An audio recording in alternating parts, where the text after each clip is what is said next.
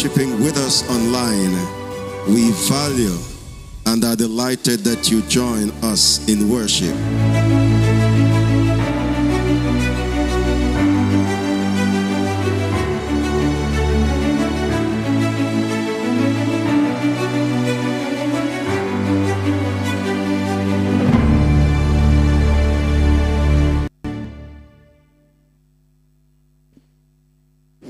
Happy Sabbath, church. This morning we worship under the theme, Dangerous Seductions. The great controversy between Christ and Satan will close soon, and the wicked one is increasing his efforts to defeat the work of Christ for humanity. His aim is to hold people in darkness and rebellion until the Savior's sanctuary ministry is over. When people in the church are indifferent, Satan is not concerned. But when hearts unite, when hearts inquire, what must I do to be saved? He is there to match his power against Christ and to counteract the Holy Spirit's influence. On one occasion, when the angels came to present themselves before the Lord, Satan also came among them, not to bow before the eternal King, but to carry forward his evil plans against the righteous. He is present when Christians gather to worship, working diligently to control the minds of the worshipers. As he sees the messenger of God studying the scriptures, he notices the subject to be presented. Then he uses his subtle skills and shrewdness so that the message may not reach those whom he is deceiving on that very point. The one who most needs the warning will be urged into some business transaction or will be prevented in some way from hearing the word. As we worship today, brethren, do not be deceived. We'll now have our song service.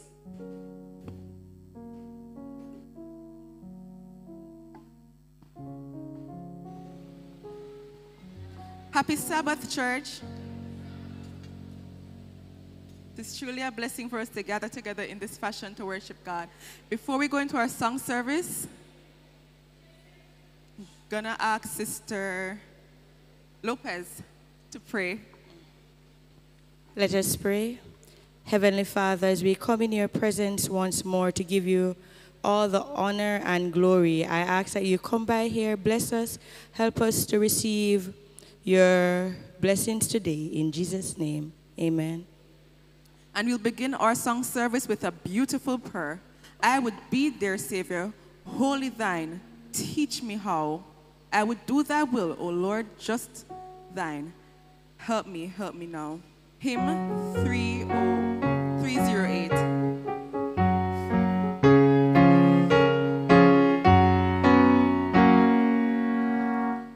I will be their Savior, wholly thine. Teach me how, teach me how. I will do thy will, O Lord, not mine. Help me now. Holy thine, holy thine, holy thine. This is my vow. Holy thine, holy thine, holy thine, O Lord, just now. What is worldly pleasure, wealth, or fame without thee, without thee? I will leave them all for thy dear name. This my wealth shall be.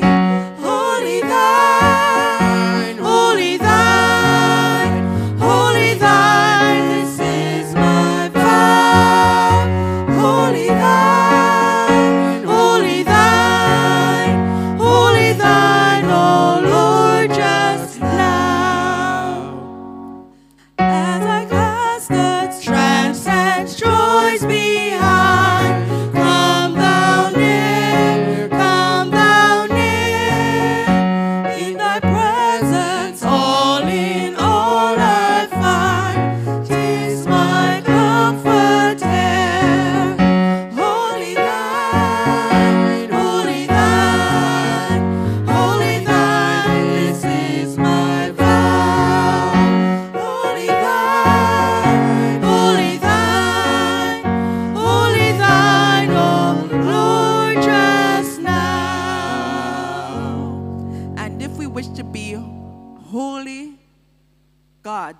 we must early seek the Savior. We must learn of him each day, and we must follow in his footsteps and walk the narrow way.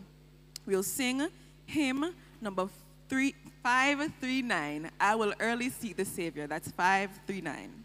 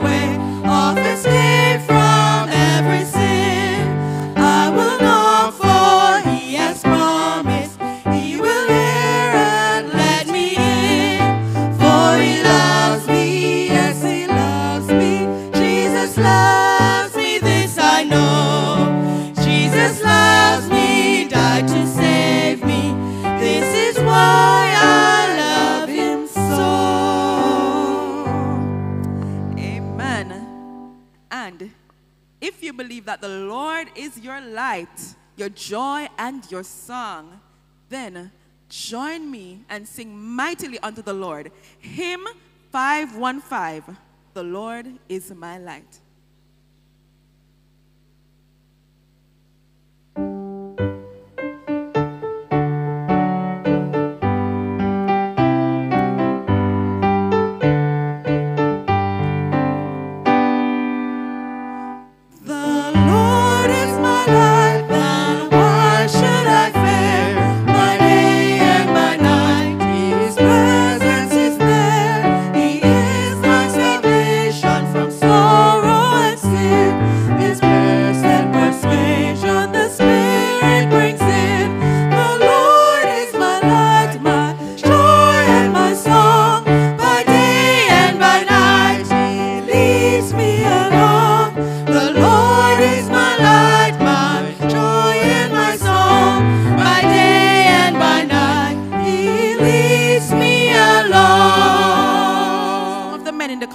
They look a little bit poorly on this beautiful Sabbath morning. So guess what?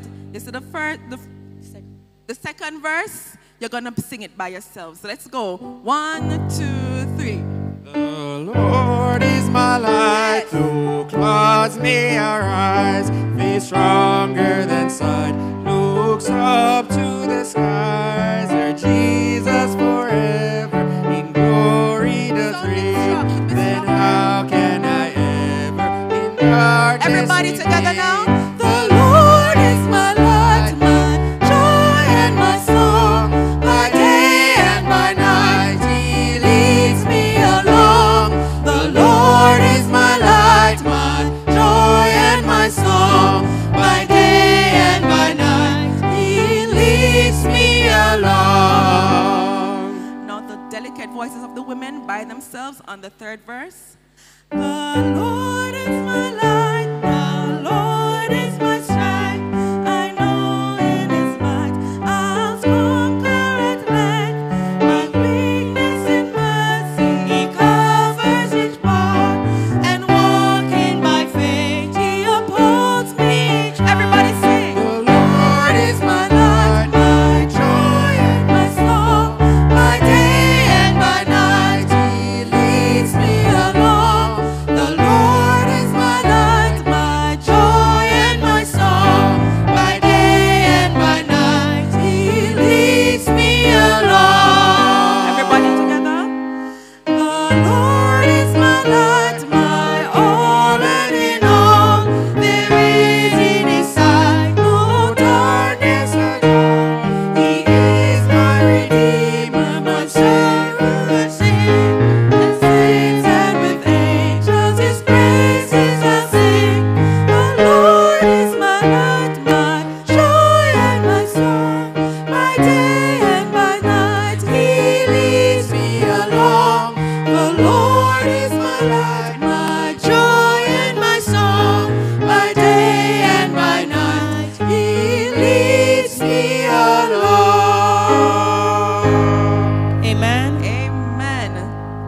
Now, we'll stand and sing the opening hymn, 272, Give Me the Bible. That's hymn 272.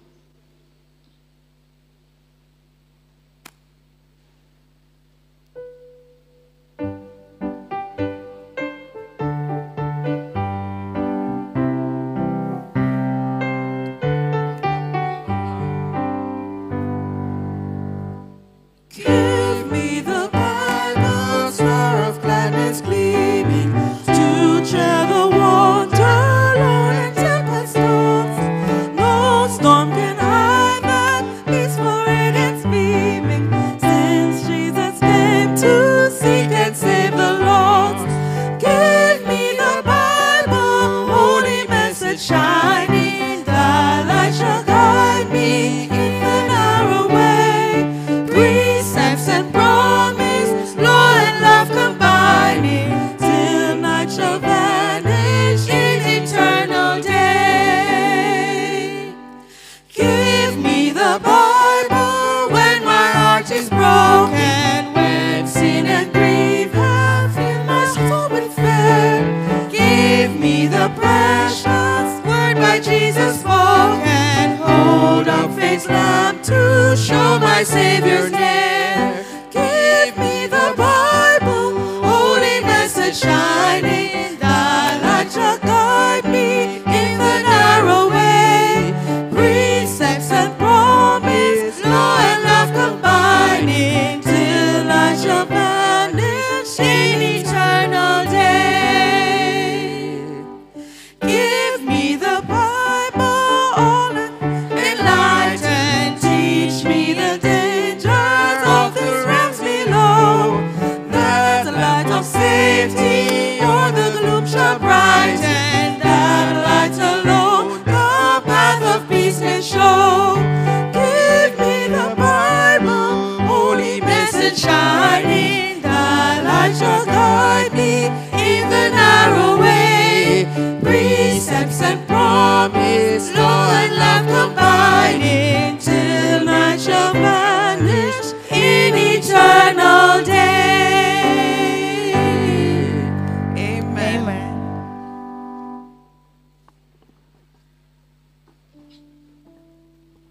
Shall we reverently bow our heads as we pray? O most righteous, loving and compassionate Father who art in heaven, holy and reverent is your name. Father, we are thankful to you for the 6 days of toil and labor, and for the privilege that you have afforded us that we can be in your courts and in your presence to worship and to glorify your name.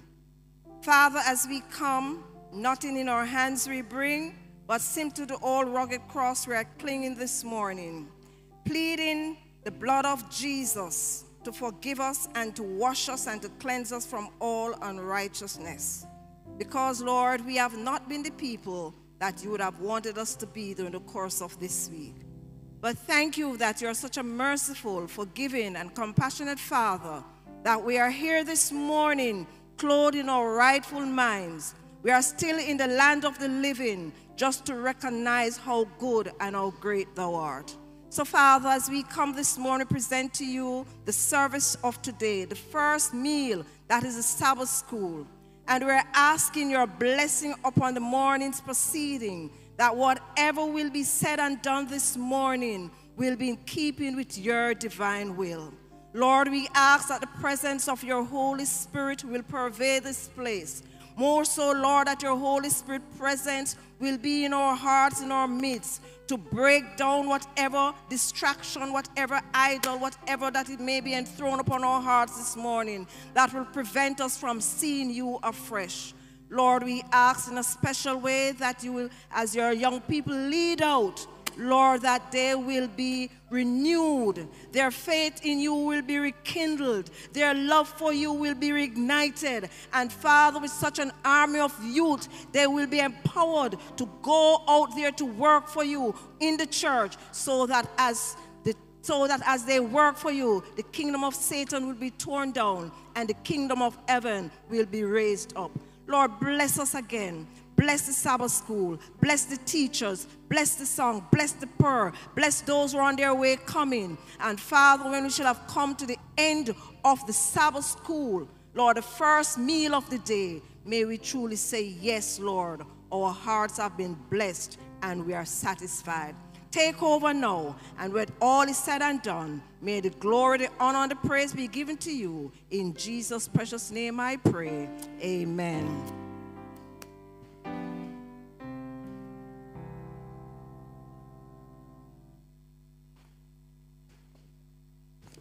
Just reminding you this morning that we are worshiping under the theme, Dangerous Seductions. Brethren, have you ever come to church totally committed to worship? You come and you're focusing on the song and everything, and then just something happened and your mind slipped, and you're gone back to the bills to be paid and the challenges you have faced, right, Sister Carr? And the problem you had at school during the week. And worship is gone through the door and you forgot all about the fact that you were here to worship. So that is Satan's plan. Satan sees the Lord's servants burdened because of the darkness that surrounds the people. He hears their prayers for divine grace and power to break the spell of indifference and laziness. Then with renewed zeal, Satan tempts people to indulge their appetite or gratify themselves. And in this way, he dulls their perceptions so that they fail to hear the very thing they most need to learn. Satan knows that all who neglect to pray and read the Bible will be overcome by his attacks. So he invents every possible diversion to occupy the mind. His right-hand helpers are always active when God is at work. They will describe the most earnest, self-denying servants of Christ as deceived or deceivers. Their work is to misrepresent the motives of every noble deed, to spread doubts and arouse suspicion in the minds of the inexperienced. But we can easily see whose children they are, whose example they follow, and whose work they do. You will know them by their fruits. At this point, Sister Carr will give us the mission story.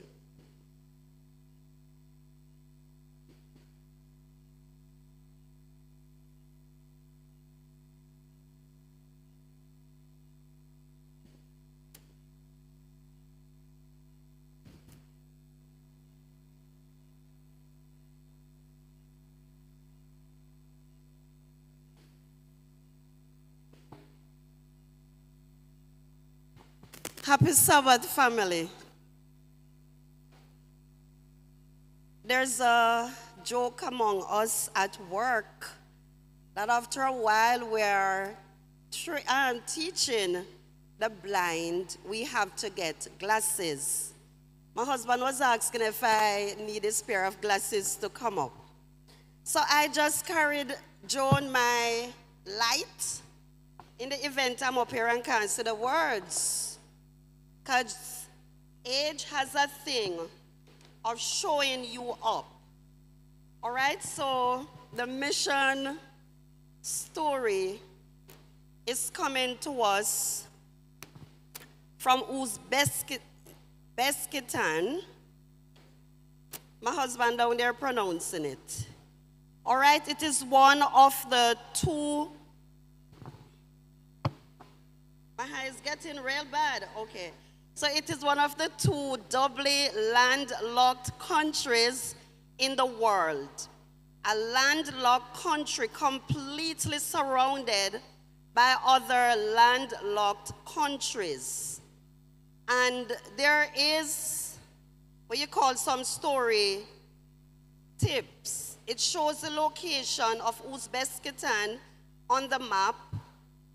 That's not what I want to share with us. Because we know when we give our 13th Sabbath offering, it is used to build churches around the globe.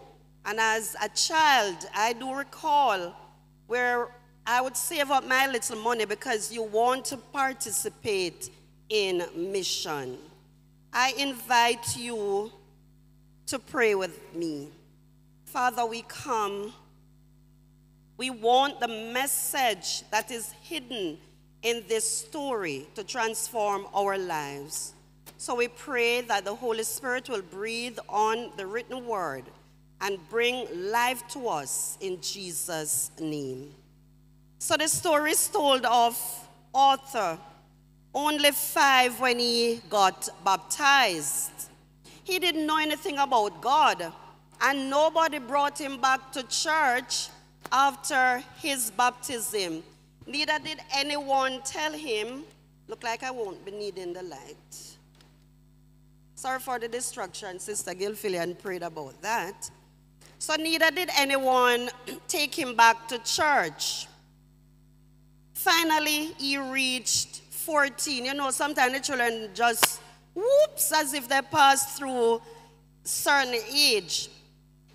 And he was wearing a gold earring with a cross. Remember, after 5, nobody told him about God, and they did not take him back to church. Then one day, he told his mother that he needed a guitar. Now, the storyteller said that this boy's life was just out of sort. And it is fitting that we're having Youth Day today. And we keep praying for our youth that they will have more of the desire for God. But let me stick to the story. Mother took him straight to a music store. Arthur's life needed some purpose, and she thought that getting this guitar would help him. He chose a brown electric guitar. At home, he found guitar lessons on YouTube and started trying to play. It wasn't easy. Pressing down on the strings hurt his fingers, but after a few days, the pain began to subside.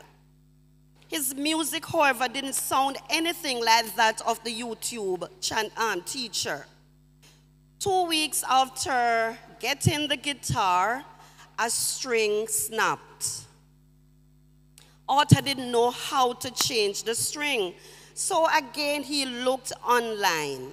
He found a phone number of someone named Aritom who offered guitar lessons. So he called. I need to change a string, he said. Can you help? Arthur said. Arthur gave Arthur his name, his address, number, and everything. The address sounded familiar. It turned out that Arthur's father was the former boss of his mom. And so they got into contact. The next day, Arthur replaced the guitar string. Afterward, he asked Arthur if he knew how to play. Arthur tried to show what he had learned on YouTube, but Arthur stopped him. Stop, he said. You're playing the chords backward. Suddenly, Arthur understood why his music didn't sound at all like that of the teacher on YouTube. He hadn't been playing correctly. Arthur invited Arthur to guitar classes. At the first lesson, Arthur concentrated on the cross-shaped earring in Arthur's ear. Are you a Christian? He asked. Arthur said, I'm not a Christian. At the second lesson, Arthur suggested meeting the next time in a room at the local Seventh-day Adventist church. The church was close to Arthur's home, and he agreed. As Arthur learned to play the guitar, he began to spend time with Arthur outside of the lessons. He learned that Arthur was a global mission pioneer, a missionary who shares the gospel with people in his own culture. He accepted invitation to go hiking with Arthur and other Adventists in the mountains. When the hikers sat down to rest, Arthur enjoyed listening to them sing songs. Arthur played along on his guitar. That summer, Arthur went on to Adventist youth retreat in another city. He was caught off guard when a retreat speaker asked the attendees to split into groups to pray. "I'm an atheist," he said to the first person who offered to pray with him. The person went away. Let that sink in. Arthur also said that to the next person who came over that he didn't believe in God. Moreover, he added, "I've never prayed before." This person didn't go away. "We can fix that," he said. He taught Arthur to pray. That night, Arthur thought for a long time about what had taken place. On Sabbath, he was amazed to see a young man get baptized in the retreat. "I was baptized when I was 5, he said. "Why do Adventists baptize adults?" He learned that Adventists understand the Bible to teach that people should be old enough to understand the Bible and the commitment that they're making to God before being baptized. The next Sabbath, Arthur went to the Adventist church near to his home to worship for the first time. And amen is fitting right there. Amen. In the afternoon, he joined church members in handing out school supplies to needy children. He felt a new joy fill his heart, and he thought, "What is the point of living if I don't help others?" It was a turning point in his life. He no longer wanted to live an aimless existence. He resolved to help others and to know God. 8 months have passed since Arthur started attending church regularly. He has been studying the Bible, and he wants to give his heart to Jesus in baptism. He is glad that his guitar string broke. "I believed in God because of a broken guitar string," he said. "Part of your 13th Sabbath offering will help to open the first Seventh-day Adventist elementary school in that part of the vineyard." Father, we want to thank you that you have so many unusual ways of bringing others to know you. May we be found worthy that whenever we are called upon to do things that are unusual, we will just surrender our all, not knowing that you are turning the script around for someone to be saved in your kingdom. This is our asking, we pray, in Jesus' name. Amen.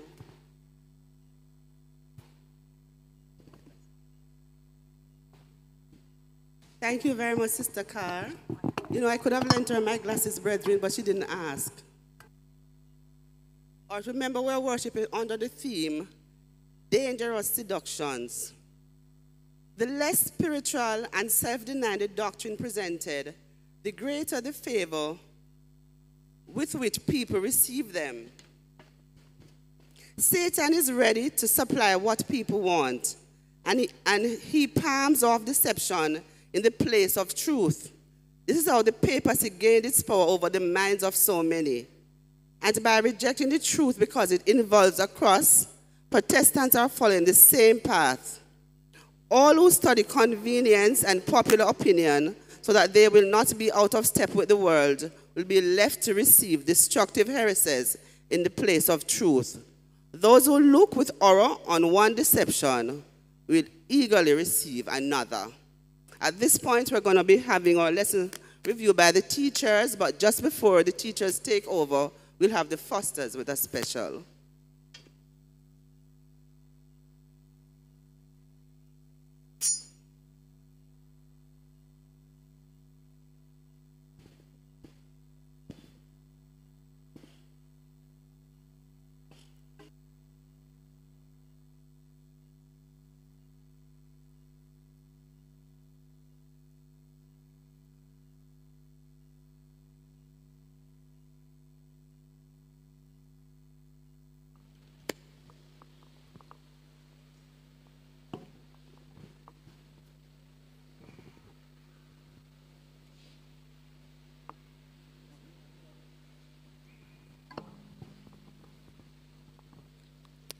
Check. Check. 1, 2. Mike. Happy Sabbath, everyone.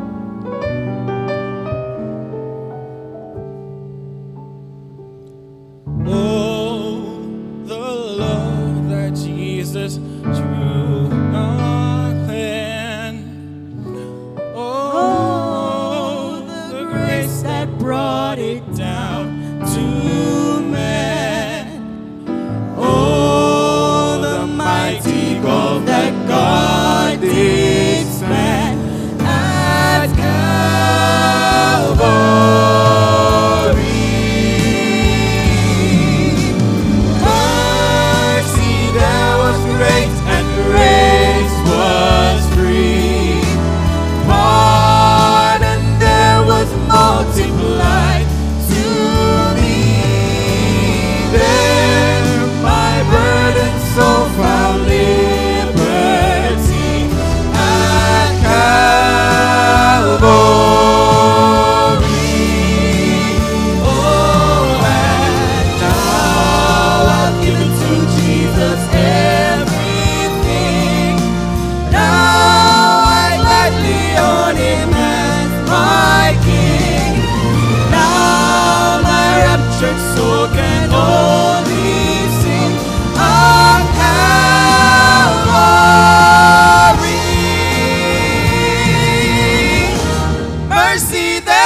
great and grace was free. Oh, pardon there was multiplied to me.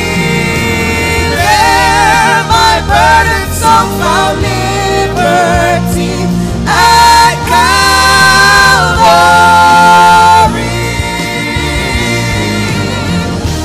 Mercy there was great and grace was free at Calvary.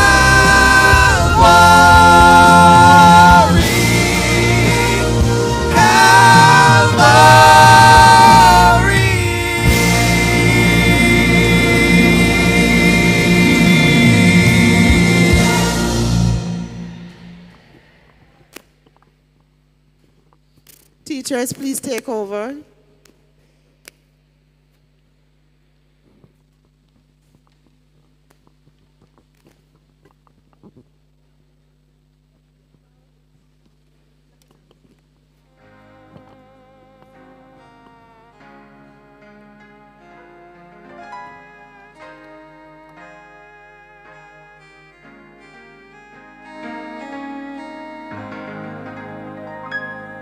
Well, we all be together up yonder in a little while. Will the circle be unbroken by and by, Lord, by and by? There's a better home awaiting in the sky, Lord, in the sky. Will the circle be unbroken by and by, Lord, by and by? There's a better home awaiting in the sky, Lord, in the sky. Well, I remember when I was alive, times are hard and things are bad, but there's a silver lining behind every cloud. Just poor people that's all we were, trying to make a living on a black land dirt. We get together in family circles, singing loud. The song is Mama sang tenor. me and little brother will join a ride in there, cause singing seems to help the troubled soul. Now one of these days, and it won't be long, I will join them in a song. We're gonna join that family circle life after all. Will the circle be unbroken by and by, Lord, by and by? There's a better home awaiting in the sky, Lord, in the sky. Will the circle be unbroken by and by, Lord, by and by? There's a better home awaiting in the sky, Lord, in the sky. Well, I remember when I was alive, times are hard and things are bad, but there's a silver lining behind every cloud. Just poor people, that's all we were, trying to make a living on a black land dirt. We get together in family circles, singing loud. The song is Mama sang tenor. me and little brother will join a ride in there, cause singing seems to help that troubled soul. Now one of these days, and it won't be long, I will join them in a song. We're gonna join that family circle life after all. Will the circle be unbroken?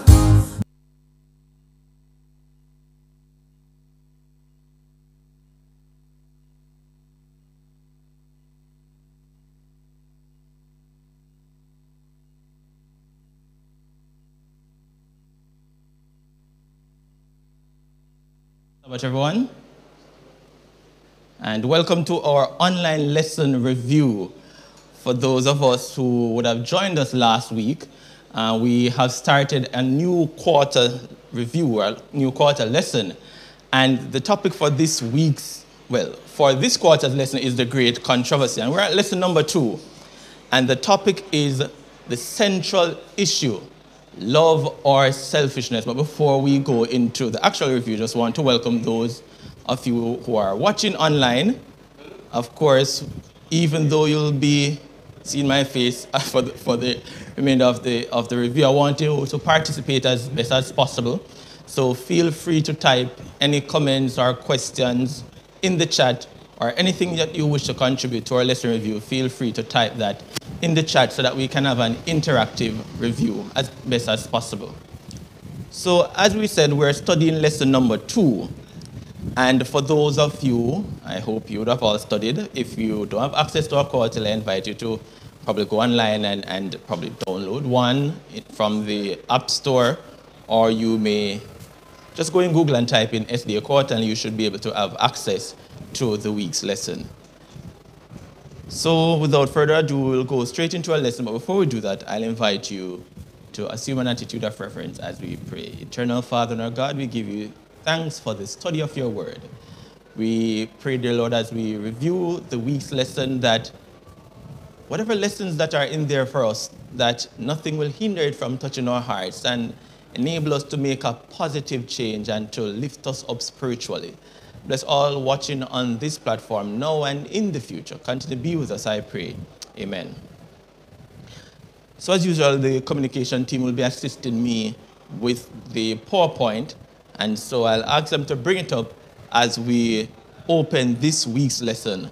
The central issue, love or selfishness. And it's interesting those two words put together, because last week we would have given a bit of background into the whole war that started in heaven, its implications on earth, and now we're continuing into that because we are looking at the great controversy, this struggle, this warfare that appears to be happening behind the scenes, but which we are directly being impacted.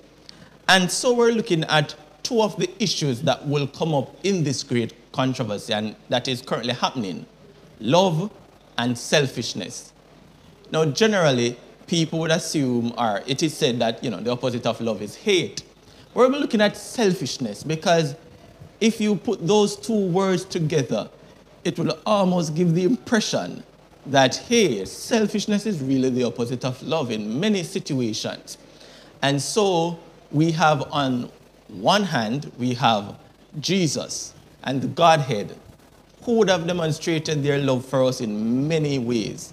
While on the other hand, you have the enemy, Satan, as we found out, he was from Lucifer to the devil to Satan, that same being, who seems to be so encapsulated in himself and is basically the embodiment of selfishness. And so as we go through this week's lesson, we'll see how that is born about. So let us look at our memory text on the next slide and in your quarterly. It is taken from Isaiah 41, verse 10. It says, "Fear not, for I am with you. Be not dismayed, for I am your God. I will strengthen you. Yes, I will help you. I will uphold you with my righteous right hand."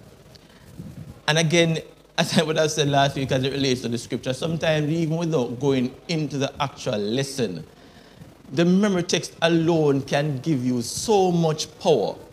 Because here in the book of Isaiah, God is reminding us, reminding you, that whatever you're going through, don't be dismayed, because God is consistent and he will be with you. And not only be with you, he will strengthen and help you and will uphold you. And at a time like this, sometimes when self takes, the cares of this life so takes us over, it's awesome to know that we have a God who will strengthen us and will be with us throughout each and every step. So for this week's lesson, we'll be looking at 5 key areas from Sunday to Thursday. And let us go on the next slide. So we'll be looking at the lessons from the destruction of Jerusalem. And from that, we'll be looking at the rejection of the love of God. In your quarterly, it will say a broken-hearted Savior. We will also be looking at God's care for his people. In your quarterly, it will say Christians providentially preserved. Also, we'll be looking at the fidelity in the pursuit. In your quarterly, it will say faithful amid persecution. We'll also be looking at our help for the needy. Your quarterly will say care for the community. And of course, we'll be looking at the legacy of love. So if you look on your slide right there, in the backdrop, if you can make out, if you can bring up the slides, if you can make out the pictures there, you will see what appears to be a city under siege, a city engulfed in flames. And so this week we would have started by providing a bit of historical context to the whole matter of the great controversy and how the whole issue of love and selfishness come about.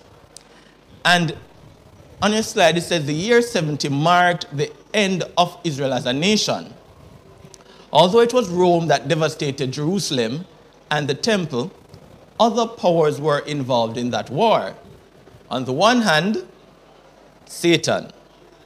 And he and the third of the angels that he took incited Israel to reject the Messiah. So we know that, and in our studies, we know that when Jesus came, he was not accepted by everyone. He was outrightly rejected. So Satan incited Israel to reject the Messiah and then claim his right to destroy the nation. On the other hand, God warned repeatedly of the consequences of rejecting him, delayed the execution of the sentence, and prepared a people, the church, to pick up the torch of truth and illuminate the world with the message of God's love. And so there goes the context. So let us jump on to Sunday. Because at the top of your lesson, and we go over to the next page, next slide, which speaks of the rejection of the rejection of the love of God. The scripture there says, as Jesus sat on the Mount of Olives overlooking the city of Jerusalem, his heart was broken. John's gospel says, I'm reading from the quarterly here. Jesus came to his own, and his own did not receive him. Jesus was outrightly rejected when he came here. The scripture on your slide, Matthew 23, verse 37, this is Jesus pretty much crying. It says, Jerusalem, Jerusalem, you who killed the prophets and stoned those sent to you, how often have I longed to gather your children together, as a hen gathers her chicks under his wings, and you were not willing. From man's sin, it has always been a struggle as it relates to coming back to God. Because our natural inclination, since sin, has been towards things of evil, things that are not good. And Jesus came here as perfect as he was, with the love that he has. His prophets came before him, sent by God with messages of love, messages of hope, messages of rebuke and warning. And as Jesus said, they killed the prophets, they stoned them, and they would have done the same to him. He wept over Jerusalem. He knew what was going to come. And for those of us who would have read our lesson, we know about the destruction that eventually happened. But Jesus, in even pronouncing what was going to happen, his priority was to demonstrate his love and to win them back. No matter how Satan would have entangled them from creation up to that point, he came here to demonstrate love. And throughout his walk here, that's what he did. The slide says he cries because the tragedy could have been avoided, and that's as relates to the destruction. Because God loves us so much, he does not want anyone to die, but for everyone to have eternal life. And this seems to be taken from, even though it's not from John 3:16, this is just a snippet of it. From man's sin, God's plan is to get everyone to have eternal life. He doesn't want us to die. History tells us that the Jews rebelled in the year 66 against Roman abuses. The various Jewish fractions fought against themselves while the Romans laid siege to the city. In the year 70, everything ended. Titus destroyed Jerusalem, and for those of us who would have read our quarter, would have read about Titus there. 1 million Jews perished. 1 million Jews. That's a mighty big number. And if you read the slide above, it said all of this could have been avoided if persons did not reject God. But history, it continues, does not tell us how Satan incited the Jews to rebellion and the Romans to revenge. The destruction of Jerusalem was the direct works of the devil. By turning away from the source of life, Israel was at the mercy of an enemy that only seeks destruction and death. The scripture says the enemy only comes to steal, kill, and destroy. And it's the same thing happened to the Jews here. Satan's plan from inception, from he was kicked out of heaven, his plan is for the destruction of man. And he's always seeking opportunities to destroy you. He had this opportunity here immediately after Jesus would have concluded his ministry on earth. He had an opportunity to pretty much wipe out so many Jews, and he did. Satan is not going to take it easy once he has you in his grasp. He will do whatever he can to destroy you, and that is what he did to the Jews back then. In our quarterly, it also shows, and again, remember we're looking at love and selfishness. So we're speaking about Satan's selfishness here. Satan doesn't care about you, only cares about himself.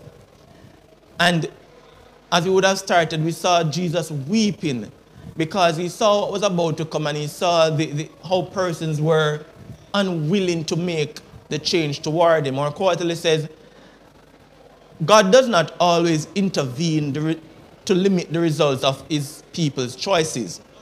He allows the natural consequences of rebellion to develop. God did not cause the slaughter of innocent children in the destruction of Jerusalem. The tragic death of the innocents was Satan's act, not God's. And many times the question is asked, I don't know if to you as a Christian, but persons who question God's existence will say, hey, if there is a loving God, why does he cause all of this to happen? As the lesson points out, God will not always intervene because things have to play out. If we sin, then we are supposed to be paying the consequences. And a lot of what is happening around us, the killings, the murders, the wars, is because of our sins, is because we have rebelled against God. God sometimes intervenes, and yes, we have those testimonies, but God will not always intervene because ultimately the penalty of sin must be shown. And please bear in mind that God decided not to intervene, or to intervene is no way a way to say, all right, he does not love us as how we think he should. God loves us with an everlasting love.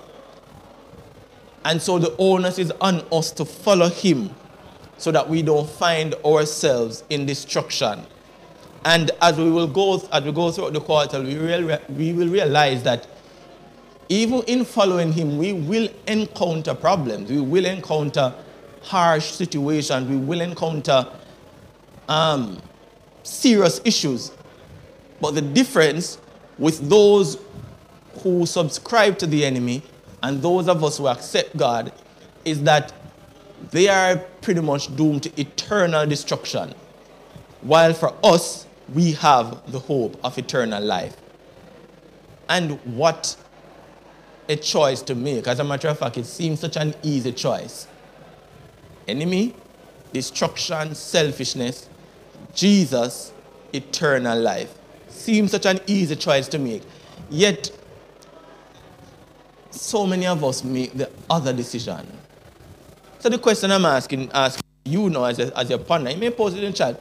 Why is it so easy to choose the bad? Why is it so easy to choose things that are not of God? And why does it seem so hard to do the good? Or maybe that is not your experience. Anybody? I have an answer, but I would really want to hear. Why is it that it seems so hard to do good and seems so easy to do bad? And while I wait for some of those responses, let us now go to our next day's lesson on Monday, which says Christians providentially preserved.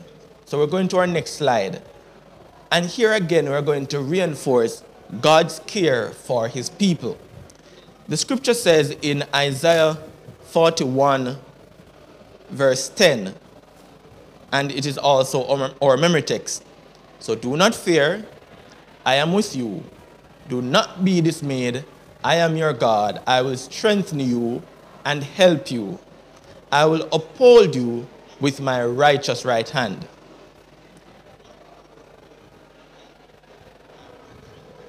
In his love, and we're looking at the slide here, God gave an opportunity to everyone who wanted to escape destruction. I don't know if you're seeing the PowerPoint clearly, but I'll just read it here. It says, in his love, God gave an opportunity to everyone who wanted to escape destruction. He gave us a sign, Jerusalem surrounded by the armies. So if we review our lesson, it shows us okay,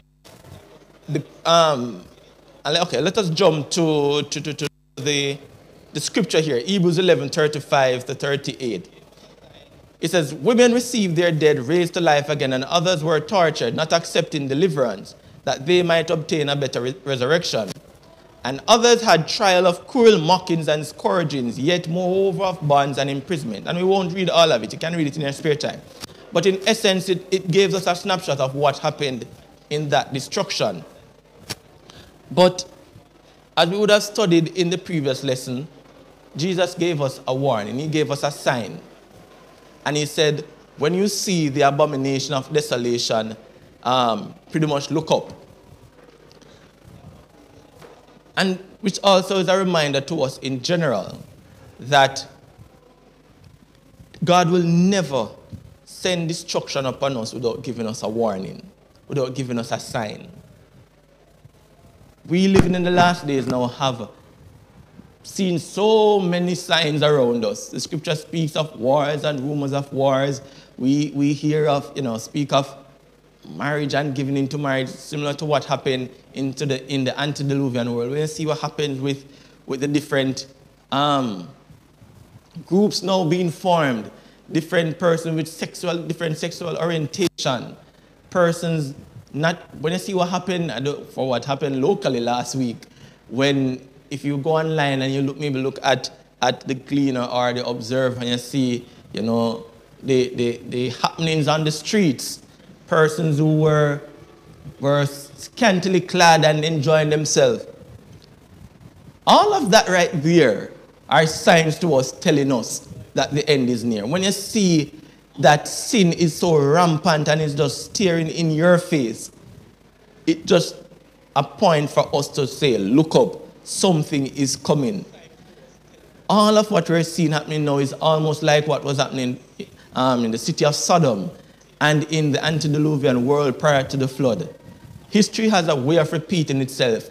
And God, as the slide reminds us, will give us a sign. On the slide it says, everyone who believed in Jesus' words took advantage of that moment when Jerusalem was left unguarded to flee. A few moments later, Nero sent Vespasian to quell the rebellion. From the year 67 to 70, the siege was permanent. God can and wants to protect his children even in the most difficult times. However, many have lost their lives because of their faithfulness to God. Why are some protected and others apparently and in this quote-unquote abandoned by God. And I'm going to repeat the top part because, again, God gave the warning. So, those who listen to the warning, as a matter of fact, our scripture reminds us that all of the persons who listened to the warning and escaped Jerusalem, all the Christians escaped that siege, that destruction that happened there in Jerusalem. But those who did not listen, they were engulfed, they were killed, they were destroyed. And even as Hebrews, which I just read, it speaks of some of the harrowing things that happened. He said they were stoned, they were sawn asunder, they were slain with a sword. All of these things happened because of not listening to the warning of God. So going back to the question here, and maybe you can assist me. Why is it that some persons appear to be protected while others maybe it appears to be abandoned by God? And maybe you can post that in the chat. It seems that, again, some person will say, hey, why is this thing happening to me while it's not happening to you or happening to somebody? Why did God spare some and not spare some? And there are many reasons for that. First of all, we would have said from the outset that sin and rebellion, it has to be played out. God won't always intervene. And even if we look at the story of Stephen, who was not spared, even years after, we're still talking about Stephen. His faithfulness and how he held firm, we're still talking about today. It's such a powerful testimony. So sometimes these things happen as a warning, as a testimony for us to say, hey, I can encounter things, I will go through things, but God can keep me. And even if He doesn't keep me, I can still go down with. Right? So we can't say definitively why some are spared and why some aren't spared, but ultimately we can trust God in His doing, because some are spared so that they can give their testimony of how them. Some were not spared, and years after we still have their experiences to learn from. So we can be blessed by those experiences. I just heard that we have pretty much 5 minutes to wrap up. Did not realize that time was moving that fast. So let us jump to the slide that speaks of, and we're going to jump straight to Thursday's lesson because of time. And Thursday's lesson speak of caring for the community. And if we can bring up the slide. As Christians, we have an obligation to care for those who are in our care. Care for those who are in our very surrounding. Not only just our immediate family members, but the community. As Jesus demonstrated His love towards us, and we have been benefactors of that, we too have an opportunity and an obligation to extend this love to our fellow brothers and sisters. The community should not just see us when we are doing programs or wanting to baptize them. But we have, again, an obligation to meet their needs. We have an obligation to connect with them. We have an obligation, ultimately, to show them love as how God has showed us love. And that was what was evident in the early church. As ambassadors of Christ, they imitated Jesus. By caring for the needs of those around them, they gained the favor of the entire town. As then, the church must be characterized by the love of Christians for each other and by concern for their community. So Sydenham here is not just for Sydenham Church. We are Sydenham members. We have an opportunity and an obligation to be concerned about all the communities that we serve, because that is how they will truly see Jesus in us. And finally, to close off on Thursday, which speaks of love, the scripture there, John 13, verse 35, says, by this everyone will know that you are my disciple if you have love for one another. Love for one another. Our quarterly says love was the norm of Christian communities in the first few centuries. They showed love. They were connected to God in such a way that they baptized so many persons Even just a day's program, and you will see that thousands were won for the kingdom. And it's because they were genuine, they were loving, they were caring. A thing about the world, you know, the world comes to expect a certain standard from us as Christians. And if they don't see it, they will point out our hypocrisy. And persons from the world won't run into church if they don't feel the love from the church. The very same person that we are preaching to, whether it be on our online platform or going into the communities, if they don't see that genuine love in us, they will not want to be a part of us. And even if they do come, they will exit through the doors as quickly as they come. And we see that happening. That's why oftentimes, you know, the church, they say the church have a high attrition rate, which is persons leaving. Because people don't come and feel the warmth and the love that the early church felt.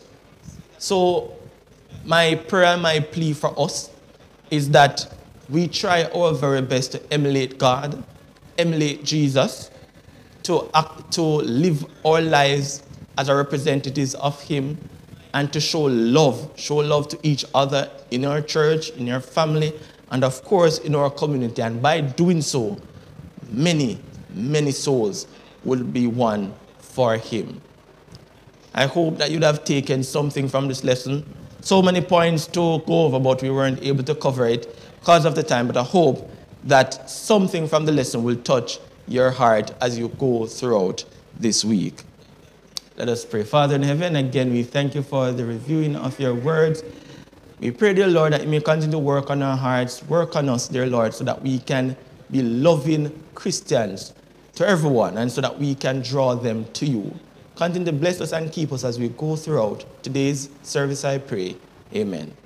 Continue to have yourself a wonderful Sabbath as we now join back the Sabbath school team in the main sanctuary. God bless you. Celebrations, rest.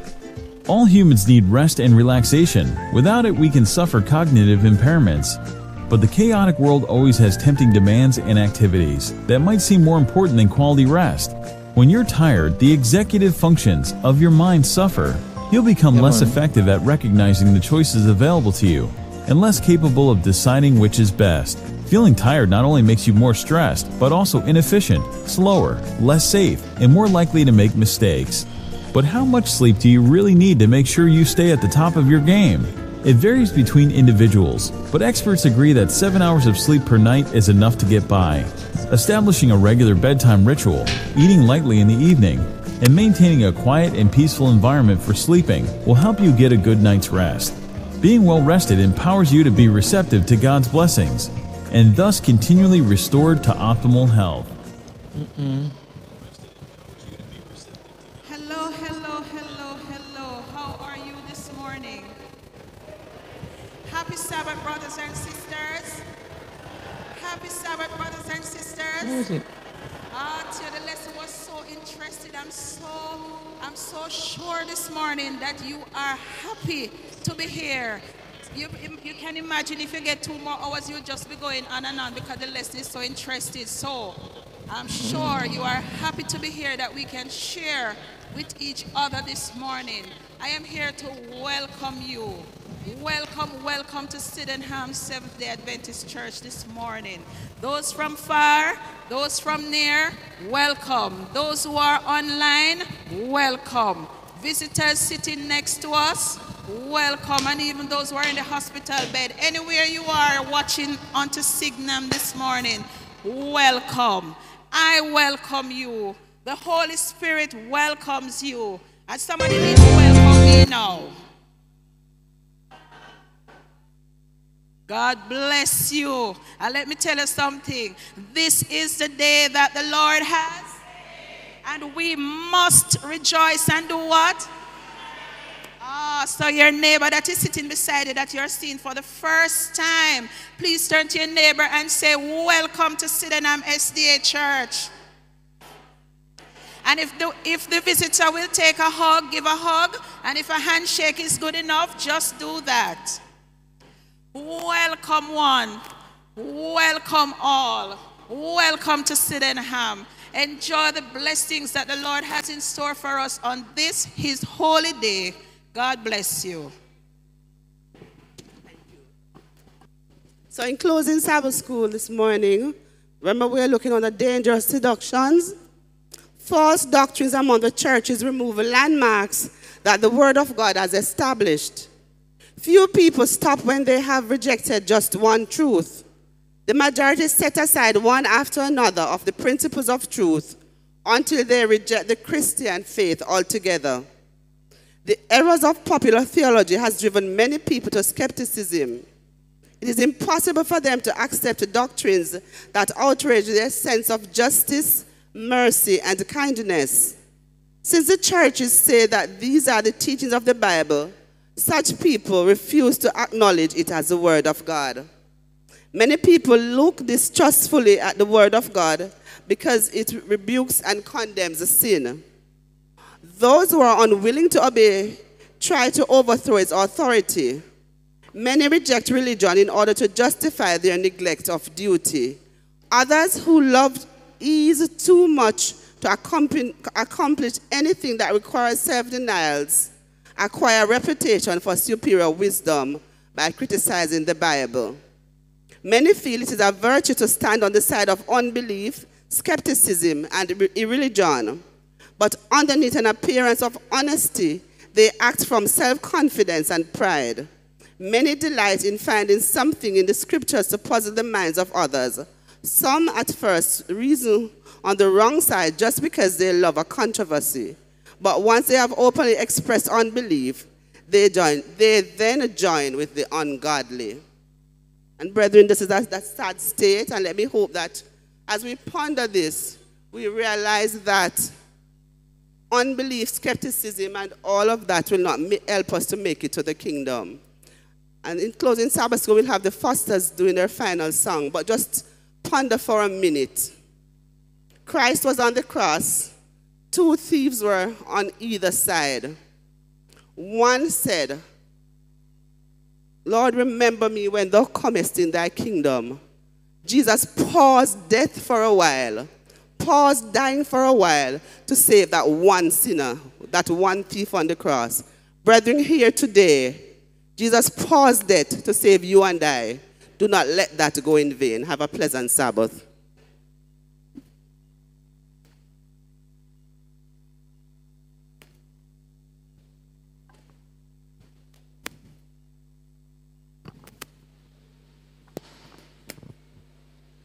Happy Sabbath again, everyone.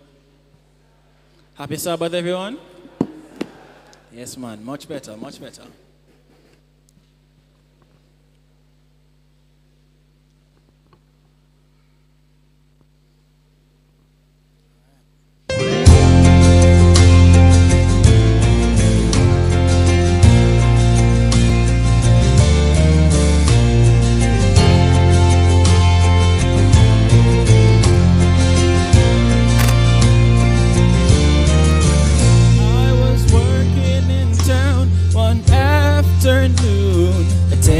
Some business affairs.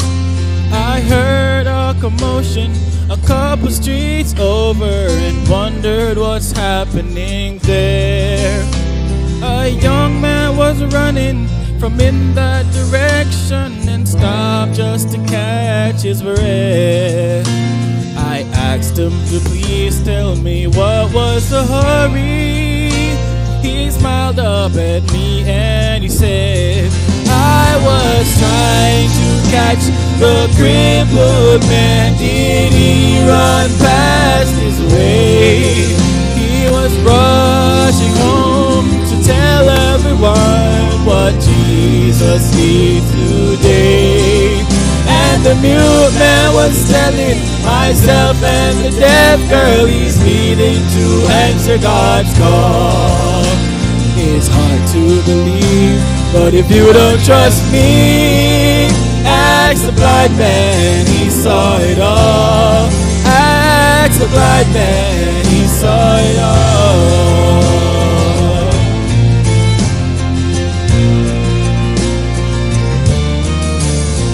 My friends, if the troubles and burdens you carry are heavy and dragging you down, you tried everything you can possibly think of, but there's no relief to be found.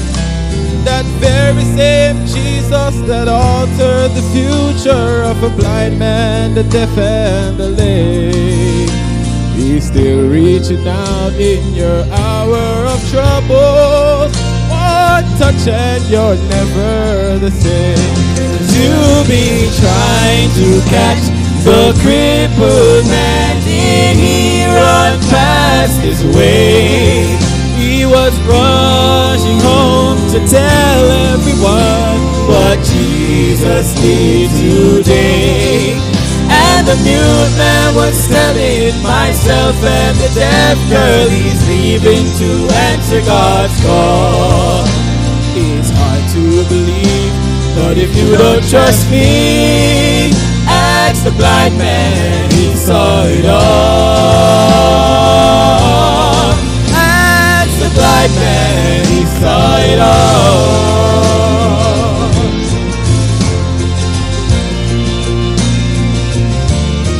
He saw it all.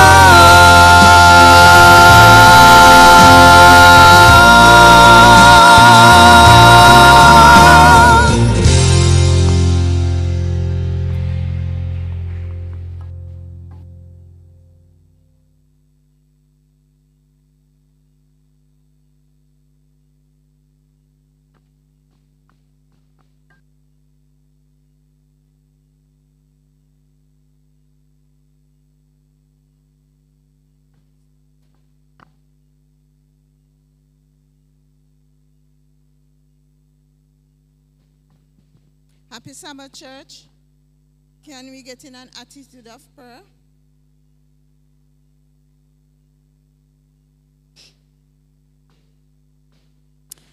Let us pray. Dear God and our Heavenly Father, we want to thank you so much, Lord, for bringing us here one more Sabbath to worship you. You have taken us through a week of toil and labor. For many of us, Lord, it was a challenging week. But thanks be to God, it has been an overcoming week. And so, Lord, we praise you as we come into your courts today. What a privilege it is that, Lord, we can still come into your courts unmolested. We still have the freedom of worship. And for this, Lord, we give you thanks. We pray, Heavenly Father, that as we come here today, may we empty ourselves, Lord. May we turn our cups up so that we can be filled with your Holy Spirit. In a very special way, Lord, we present our young people before you who have been leading out from morning until now. And we pray, Lord, that you'll continue to pour your Holy Spirit upon them so that, Lord, as they minister to your people, they too will be ministered unto. Father, we pray for those who might be having various challenges, whether it is health challenge, financial challenge, whatever the challenges, emotional challenges. We know, Lord, that we live in a time when, oh God, so many things are coming at us. And Lord, it's as if we do not even have time to process what is happening, but we recognize, Lord, that the devil is after our minds. And so, Lord, we pray that you help us to be still and to know that you are God. In a very special way, we want to present to those of us in our congregation who are entrepreneurs. We pray, God, that you will give them wisdom, give them understanding, that as they plan for their businesses, Lord, that it will be of such that they will get customers from the east, the west, the north, and the south. We pray, Heavenly Father, that you will help us as a people, that we seek out your people who have businesses, so that, God, we can support these businesses. And Father, we pray that you will help these business owners, that they will not take their customers for granted, but that, God, they will offer the best service so that we'll have no choice but to go to them. Father in heaven, we pray that you will remember those who have been locked in for various reasons and who cannot be here this morning, and who have, Lord, the privilege of worshiping online. We pray that you continue to bless these individuals also. And in a special way, Lord, I just want to place before you those who I can recall even now. Sister Shaw, I know that she is there listening to us and worshiping with us, Sister Roper, Sister Woodhouse, Sister Levy, Brother Reed, Sister Williams. Lord, those I can recall at this point, I pray, Heavenly Father, that you will bring a special, special blessing upon them today. And for those who listen from all over the world, may something be said here today that we seek to draw them closer to you. Recognize, Lord, that we are living in the end of time. And Father, we pray that you'll help us, that we'll not play around with our salvation, but that, oh God, we'll recognize that indeed time is running out, and that, Lord, we will totally surrender to you, because we know not the day, we know not the hour, but Lord, you have admonished us that we should watch and pray lest we come into temptation. So God of heaven, I pray that you'll help us, Lord, that we'll flee the very presence of evil, and that you'll help us, Lord, that we'll totally, totally immerse ourselves in you. Father, give us wisdom. You are directing us. Help us, Lord, to listen to you, so that as you direct us, Lord, we can make that move that you want us to make. Be with all the evangelistic series. Oh God of heaven, be with the program at Hillrun, and help us as a church, Lord, that we'll gather together to give support whenever we are called upon to do so. Father, send down your Holy Spirit upon us today. The distractions that are normally here, Father, in the name of Jesus Christ of Nazareth, we pray that you'll send your angels, Lord, to bind up the stronghold of evil, so that, God, we can focus on you today, and that, Lord, we can be blessed by you. Have your own sweet way in our lives now. Today we pray in Jesus' name. Amen.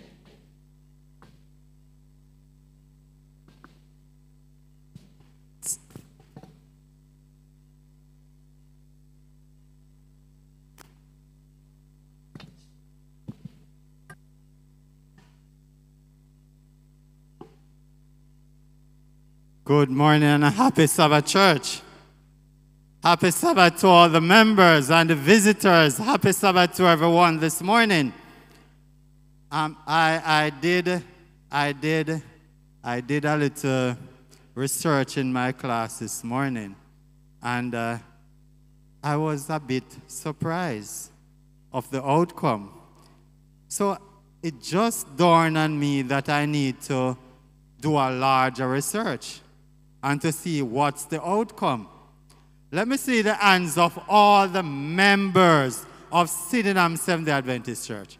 All the members. Let me see your hands. Raise your hand, man. If once you're a member of the church, no, don't feel afraid.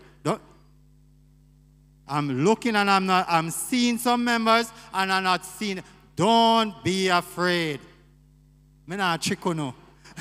Sister Carr, put up your hand. You're a member. Brother Williams, yes. All the members, I need to see your hands. All right, someone still not put up on hand. Put on on. All right. I want to see all the members that are present that are not on the church's WhatsApp group. Let me see your hands. One. All right, my class, you can't take down on a hand. I get to the name already. Let me see the hands of all those who are not on the church's notice group, the WhatsApp group. All right. All those who are not, let me see your stand. Brother Jermaine, Brother, where are the church clerks? I want for you to get their names. Get their names. All the members who you are not a part of the church's notice board. Let them come to you. All right. Sister Manners, please stand. Please stand, Sister Manners. She have a whole heap of manners, you know. Sister Manners, please stand. Look at Sister Manners. I'm going to ask you to give your name and your number to Sister Manners. Don't let today pass. And don't give your name and your number to her. It is very, very, very important. I said to my class this morning, did you see a notice that was sent out? And I said, where? What? And it was then I recognized that so many of our members are not being informed on a weekly basis. This is the place where the church will send out notices. Any emergency, that's where we send it out. Any urgent message, that's where we send it out. We won't be able to drive or call everybody, but we send it out there. And so many of you would not have seen then that I send out a thank you message if you're not there. And this morning, I want to say thank you to all the members who would have supported the initiative in Ilron. Brethren, we start January, we go February, we go March, and we are now in when? April. We went into 4th gear. And can I tell you, for those of you who were there, the 4th gear was really a 4th gear. Am I right? We did enjoy the blessings of the Lord down in Ilron. It seems like we have to always go far places. When we go far places, we get a lot of support. Brethren, I want to thank you for your support. I was surprised. Yes, want to eat to the call. And I am so happy this morning. I am so happy. You know, this week I test my blood pressure.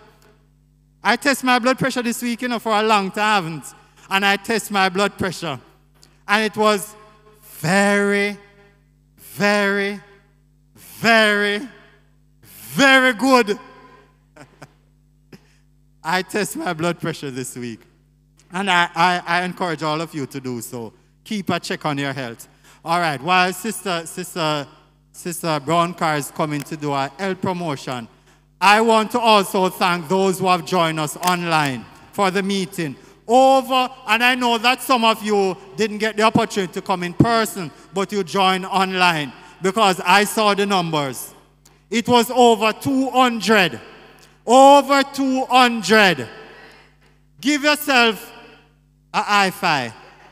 Yes, yes, yes. It was over 200 on the platform, plus who was present. I want to thank you. Continue to support, and I'm going to ask that all of us will take the initiative to reach out to someone to help them to come to the Lord. And remember, we are doing all these field works in preparation to a large campaign that will be in the city of Spanish Town. All these campaigns are gearing up to a large campaign that will be in the city of Spanish Town come this August.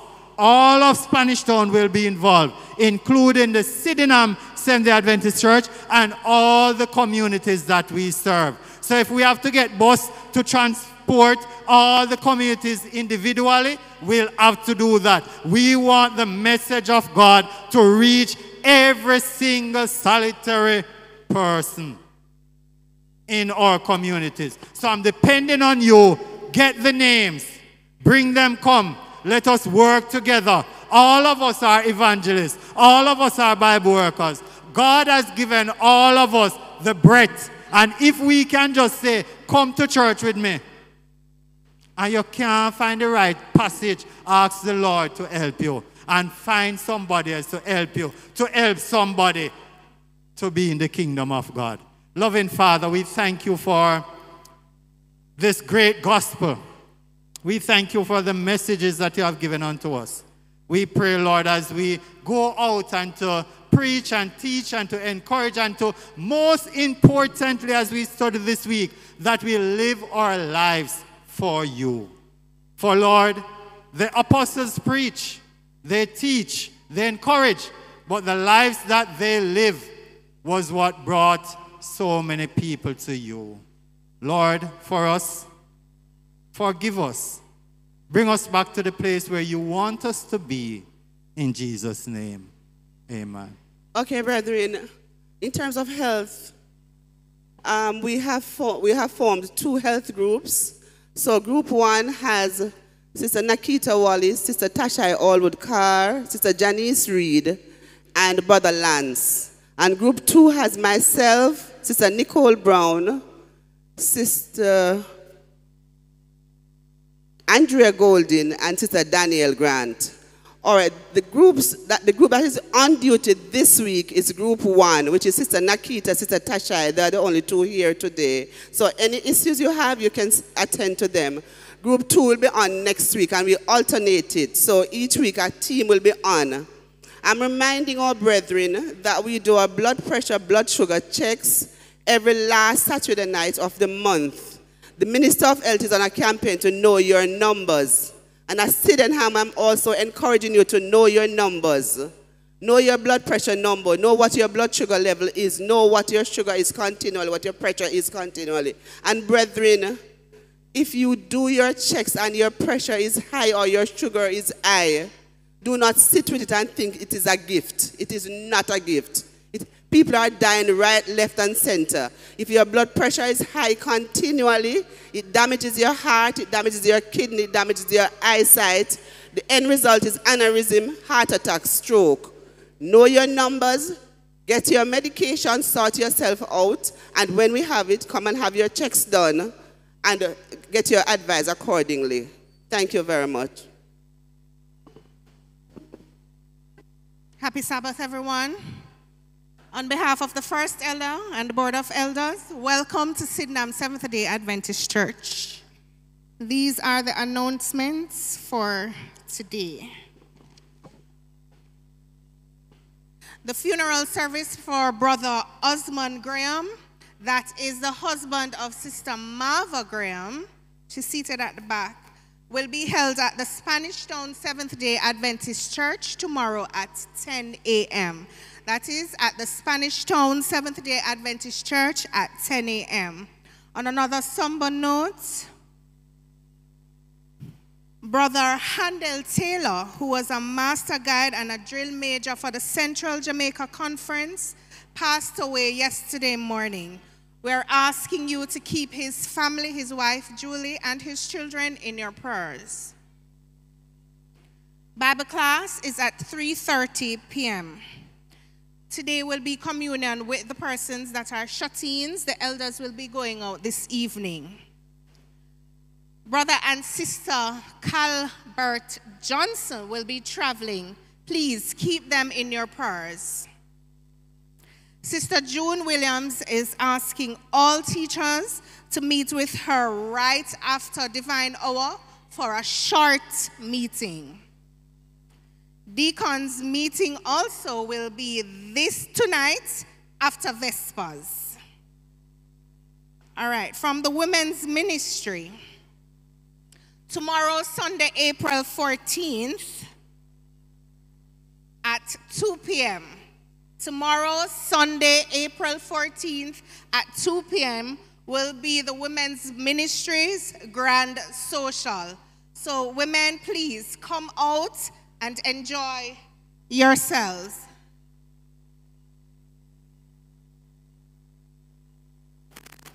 All right. Sorry, women's ministry. So women, come out and enjoy yourselves, and gentlemen, you are also invited to come and fellowship with us. And Sister Cochran would like to meet with all the women right after Divine Hour, just for a short meeting. Special needs? Okay, Sister Carr is reminding the church of the care packages. There is the barrel over there to my right. When you have your care, put your care packages together and you can deposit it in the barrel over there for special needs. The barrel will be there up until, or it's always there. So get your stuff together. We want toiletries, any little thing that you can put together and put it in the barrel. Thank you. Children's choir practice this evening at 5 p.m. All right? Have a wonderful Sabbath.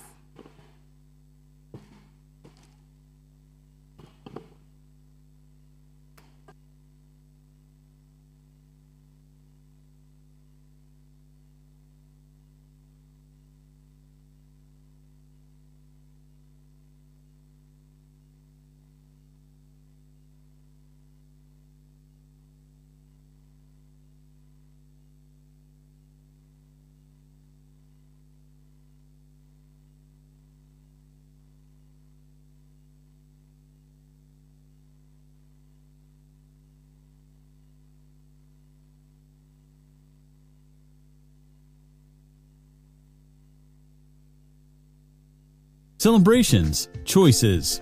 Life is full of choices. Every day you make countless decisions, all adding up to determine the overall fabric of your life and, to a large extent, your health. Everyone has to deal with the consequences of their choices, but with the abundance of options to choose from, it's easy to forget about the impact they have. The good news is there's a solution. The key to decision making is intentionality. Intentionality means making evidence-based decisions. It gives direction and order to your life. Considering your choices with intentionality brings you one step closer to doing the right thing for your health, regardless of the choices you've already made. Today is an opportunity to choose better, to start fresh. You may not be able to change the consequences of your past decisions, but that's okay. You can choose to get over your mistakes and live better from now on. Invite God to be part of your decisions. Ask Him to help you make the right choice. Happy Sabbath, brothers and sisters. Happy Sabbath, brothers and sisters. How are you doing today? Are you blessed? Isn't it an awesome feeling to be in the house of the Lord? Amen. Now, as we sit in the presence of the Lord, I want us to lift the name of the Lord on high. So we're going to tune our voices and sing together.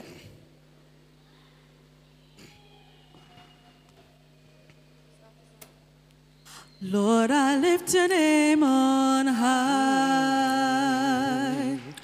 Lord, I love to sing your praises. I'm so glad you're in my life. I'm so glad you came to save us. You came from heaven to earth to show the way. From the earth to the cross, my debts you pay. From the cross to the grave, from the grave to the sky, Lord, I lift your name on high. Lord, I lift your name on high. Lord, I love to sing your praises. I'm so glad you're in my life. I'm so glad you came to save us. You came from heaven to earth to show the way. From the earth to the cross, my debts you paid. From the cross to the grave, from the grave to the sky, Lord, I lift your name on high. You came from heaven? You came from heaven to earth to show the way. From the earth to the cross, my debts you paid. From the cross to the grave, from the grave to the sky, Lord, I lift your name on high. Lord, I lift your name. Lord, I lift your name on high. Lord, I lift your name on high. Lord, I lift your name on high. Amen. Happy Sabbath, church. The Lord's name is worthy to be praised. Wouldn't you say so? Amen. There is power in the name of Jesus. Wouldn't you say that as well, church? All right. Church, have you ever felt very happy or very overwhelmed or very sad, but you couldn't find the word, and you want to pray, you want to speak to Jesus, but you couldn't find the words to describe how you're feeling? Have you ever felt that way? Yes. All right. So luckily, we have music, and music has a way of allowing us to say things and express things that we normally would struggle to say with regular words or speaking. And so we are about to sing and let God know that we are grateful for him and that we acknowledge that there is power in his name, and just by simply singing to him, we can express our praise to him. So let us do that now. My heart sings praises. My heart sings praises each time I say your name.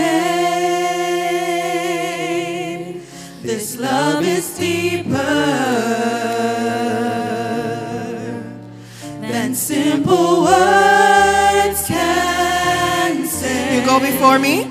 You go before me to make the perfect way. To make a perfect way. My one desire is to give you perfect praise. My desire is to give you perfect praise. In my heart, you are the power. In my night, never failing light. With every breath that I take, I'll declare good things you've done. In my mind, mighty overcomer. In my soul, the reason why. In my life, you are the fire that calls me on. My heart sings praises.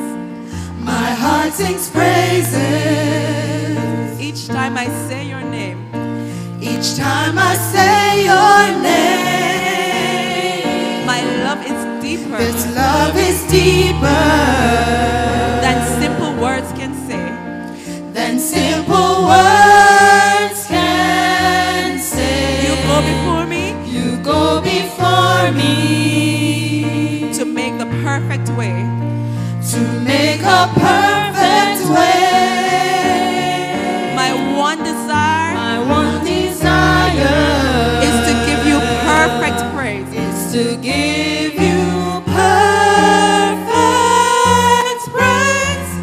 In my heart, you are the power. In my night, never failing light. With every breath that I take, I'll declare the things you've done. In my mind, mighty overcomer. In my soul, the reason why. In my life, you are the fire that calls me on. In my heart, you are the power. In my night, never failing light. With every breath that I take, I'll declare the things you've done. In my mind, mighty overcomer. In my soul, the reason why. In my life, you are the fire that calls me on.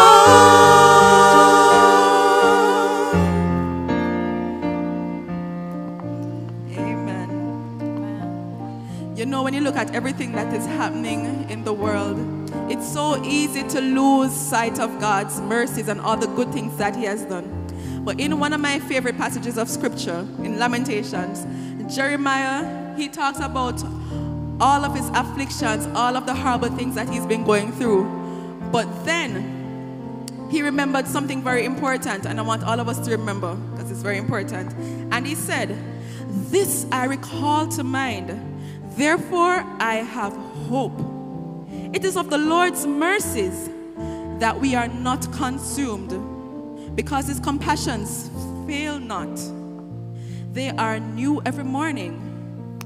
Great is thy faithfulness."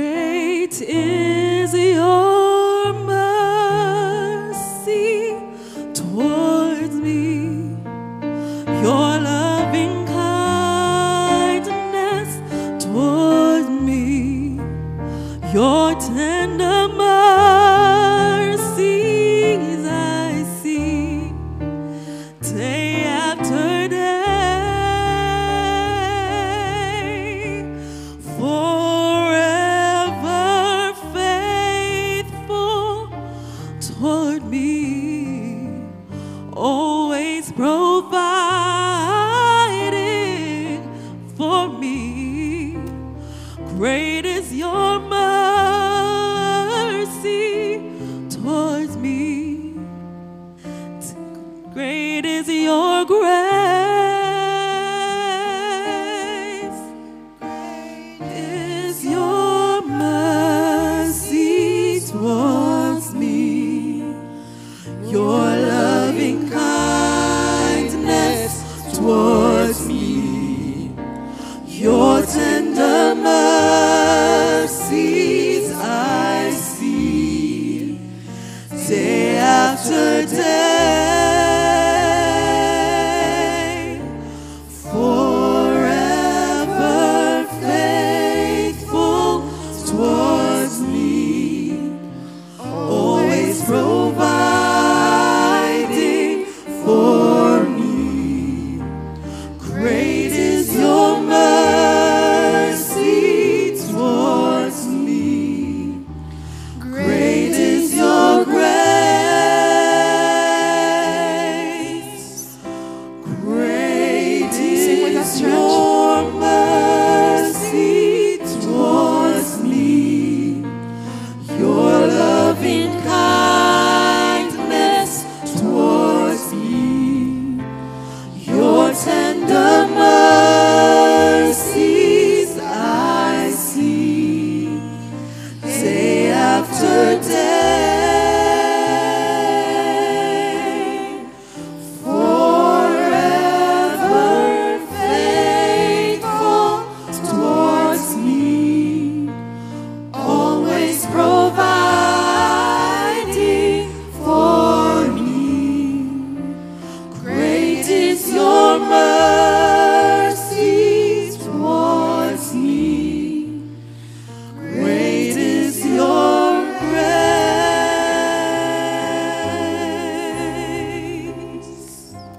Amen.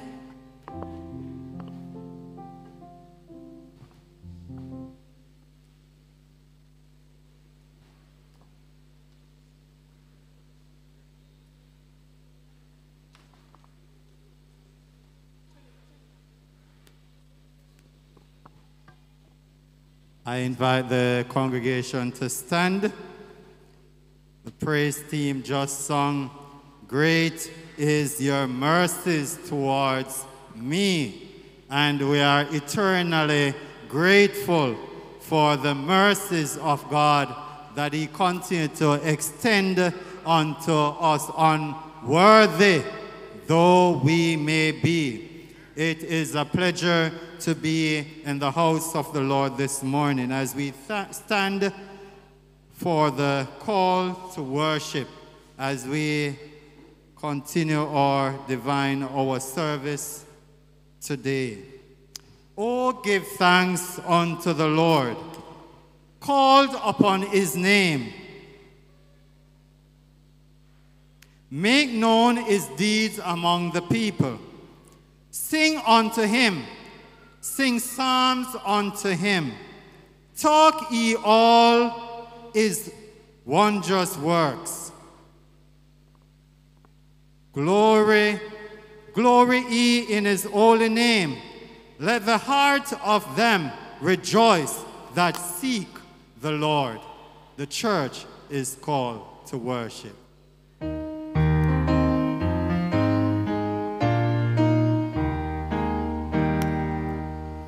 Glory be to the Father, and to the Son, and to the Holy Ghost, as it was in the beginning, is now, and ever shall be, world without end.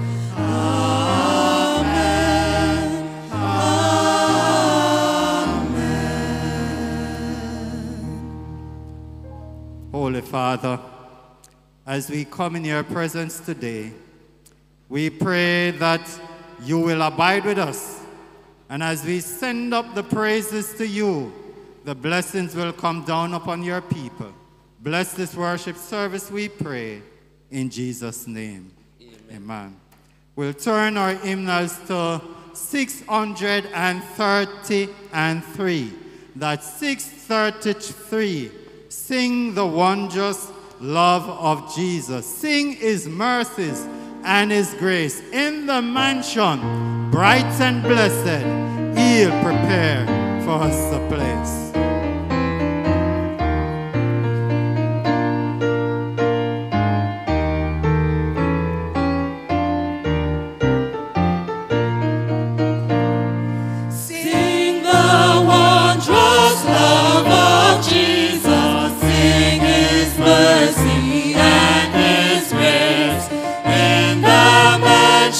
Bright and blessed, he'll prepare for us a place.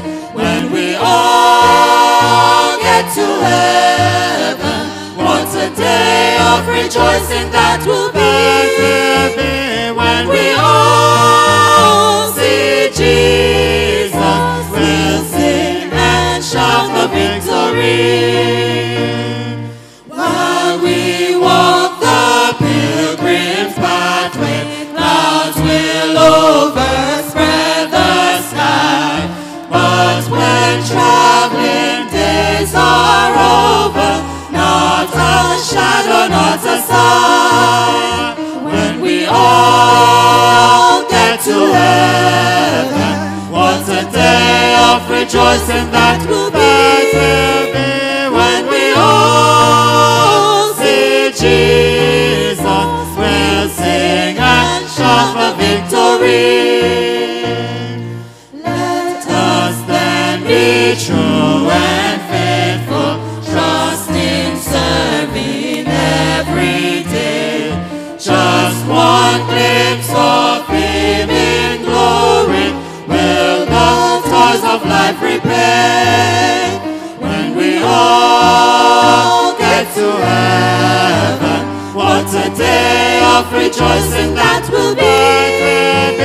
When we all see Jesus, we'll sing and shout for victory. Onward to the prize, onward to the prize before us. Soon his beauty will behold. Soon the pearly gates will open. We shall tread the streets of gold. When we all get to heaven, what a day of rejoicing that will be. When we all see Jesus, we'll sing and shout for victory. Praise the Lord. You may be seated.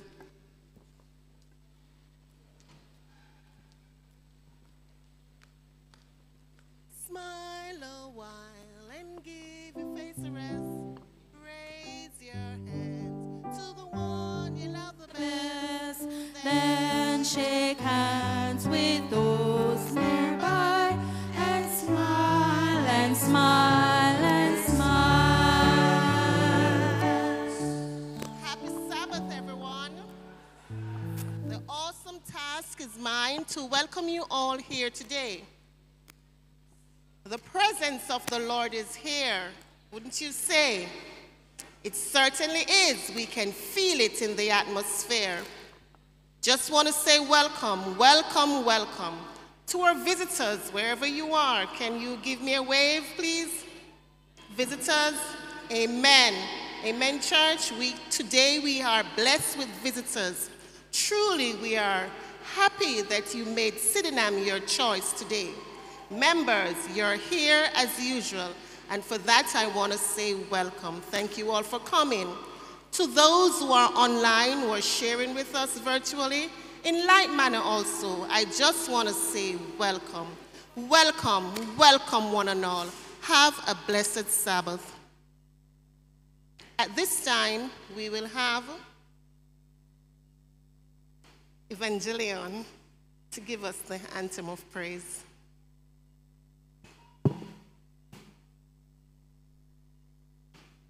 Humans need rest and relaxation. Without it, we can suffer cognitive impairments.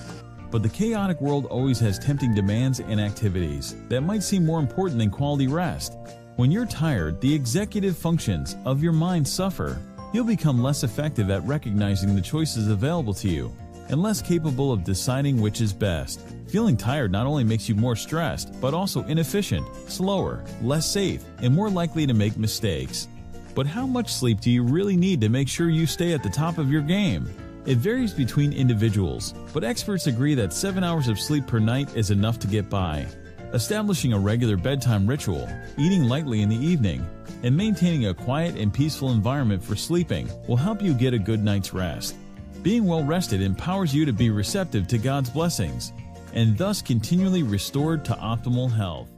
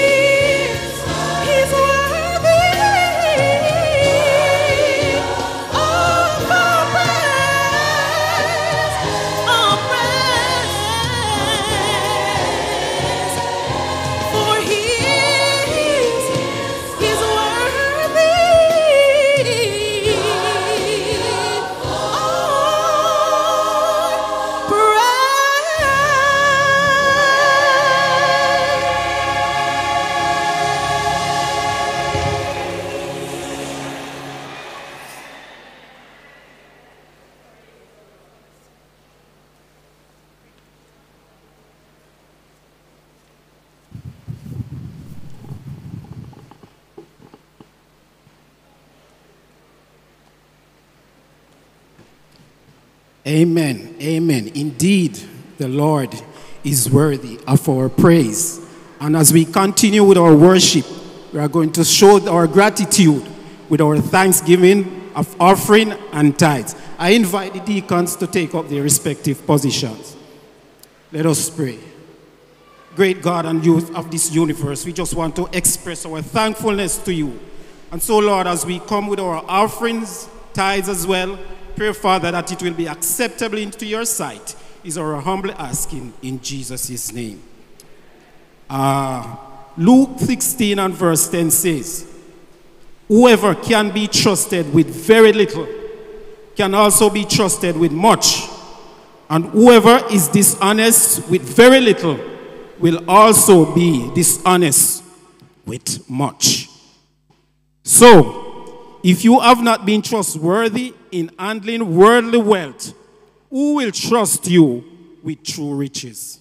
This is the word of the Lord, not me. Deacons, you may proceed.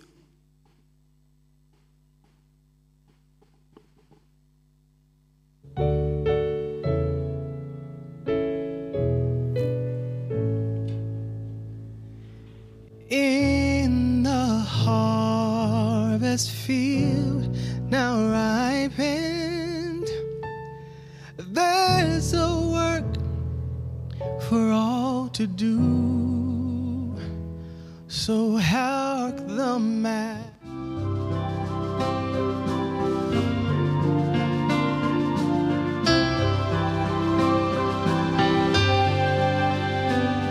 I hear the voice of Jesus calling. My answer is, I will go. I see the need of people crying. My answer is, I will go. I go to share the message of love. I go to share the blessed hope. But if I get discouraged, I call to Jesus' help, because I have decided I will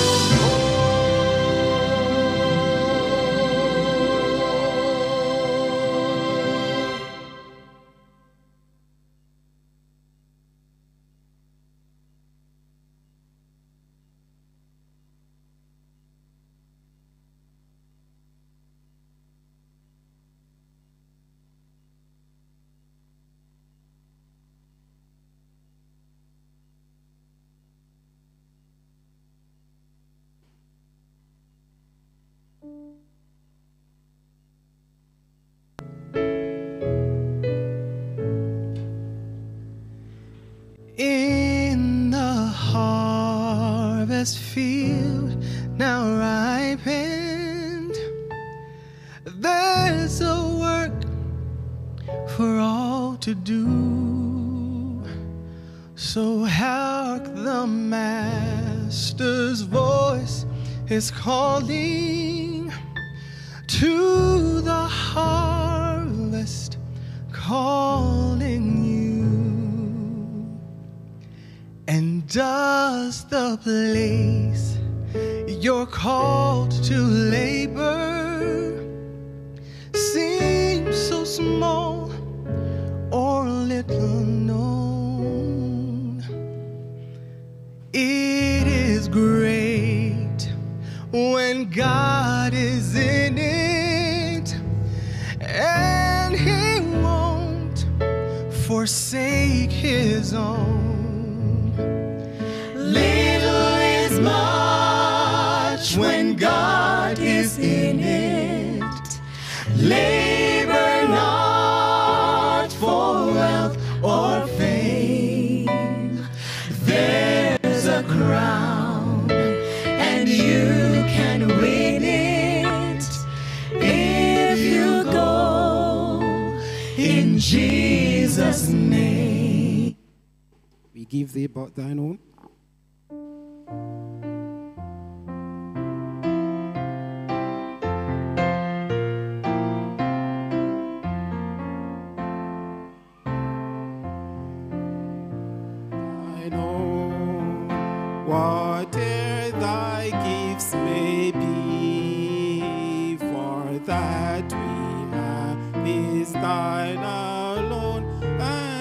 trust, O Lord, from thee.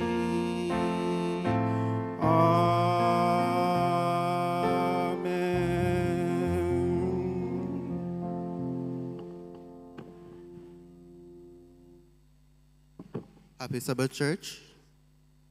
Please remain standing for the scripture reading, which comes to us from 2 Corinthians 6, verse 17. 2 Corinthians 6, verse 17. And I'll read in your hearing. Wherefore come out from among them, and be ye separate, saith the Lord, and touch not the unclean thing, and I will receive you. Here's a portion of God's holy word. Let us thank him by saying, Amen. Praise the Lord, everyone. Praise the Lord, church. I invite us all in our closet prayer to remember the family of our late brother who passed suddenly. Also, two brothers who passed almost the same time. You must have heard it because it's not secret. The mother was getting ready to go abroad to bury one, and by the time the other one is to get ready to take her to the airport, he passed. It's a friend of the family, cousin is friend of the family, so I ask that you remember them. It's not easy, but until it reaches your door, we'll understand. So let us remember them as we pray. Shall I ask us to reverently bow our heads? Now, dear Lord,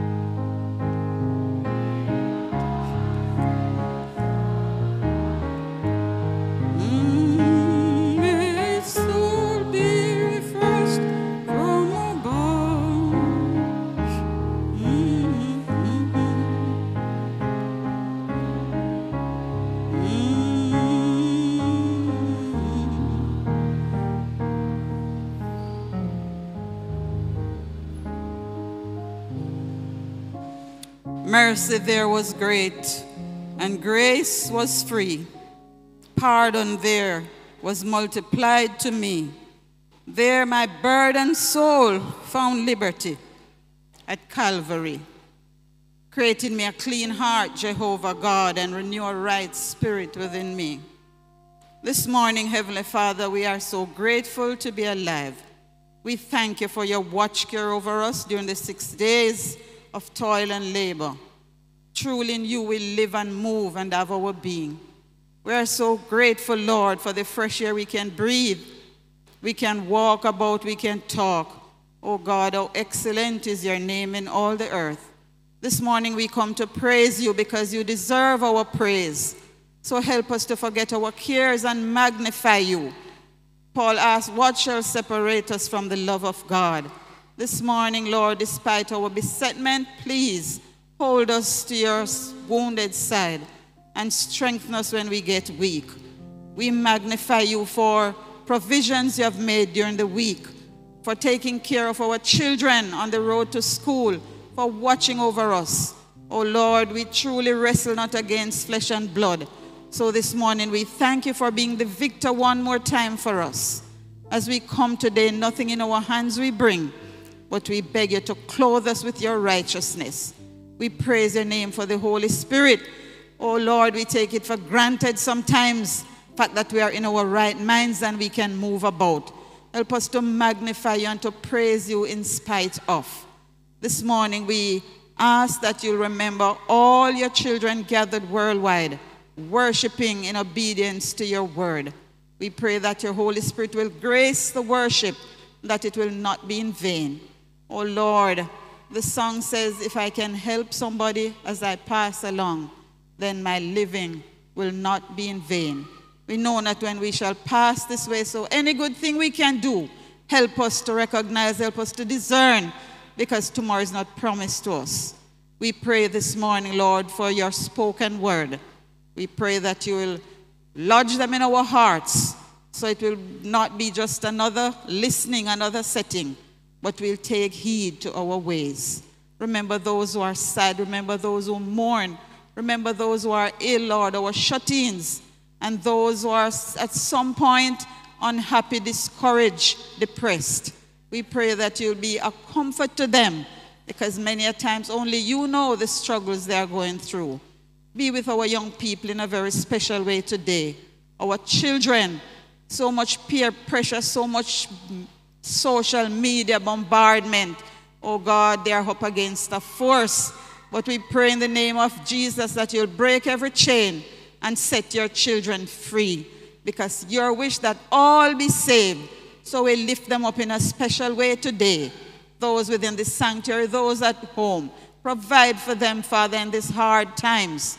And remember our children at school. There's so much going on in the classroom. From the age of 7, 9, go up. God, it is not easy. We pray especially today for our educators, our teachers. They are doctors, they are nurses, they are mother, they are father. Oh, Jesus, please have mercy and take full control of the minds of these children. We place the one who will break the bread at this moment before you. Lord, touch his tongue with a live coal, and may you water our thirsty soul and help us that we'll be closer drawn to you. Remember those who are on the road traveling to and from churches, all the evangelistic crusades going on, oh God. The word is going far and wide, leaps and bounds. Oh God, help us to take heed, because it's seconds to midnight. Have mercy upon us and help us to live the life that counts, to be living Bible, to be read of men. Have mercy upon us and save us, oh God. Save us, because you shall come very soon. In Jesus' name we beg. Amen.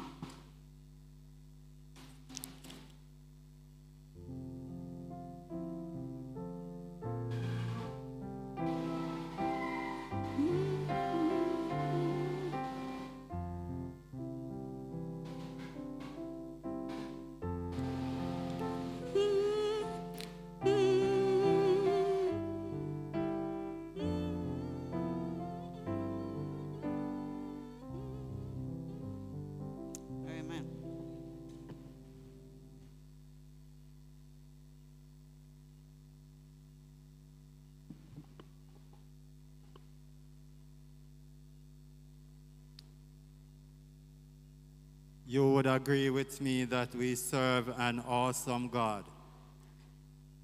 We serve a God of love and also a God of mercy. Am I right? We serve a God who believes in justice, but he also believes in judgment. But before this loving God destroys anything or anyone, he always send a warning. He always send a warning. And right across the Bible we see where God would have sent a warning before any destruction. That's love. That's love. Today, I don't know if it's a warning that we are going to get. But God has a man to provide a word. Whatever the word is, let us accept it graciously.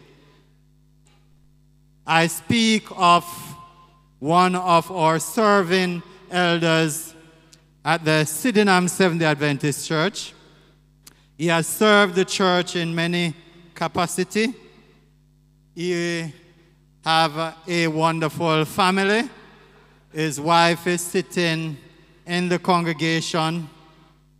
His children, not sure if they are here.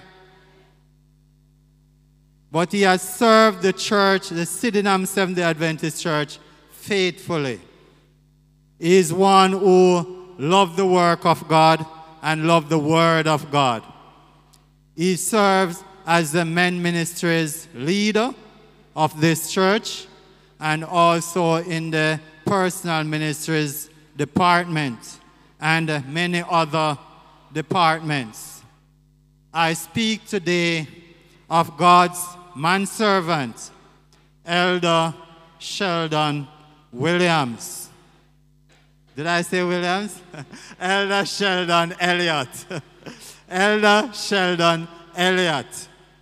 I know he loves poems, so I don't know if he's going to be poetic today, but he's a lover of poems. Before he comes, I hope I get this one right. Before he comes, the group Evangelion, they will come and bless our hearts with a song of meditation. The next voice will be of Elder Sheldon Elliott.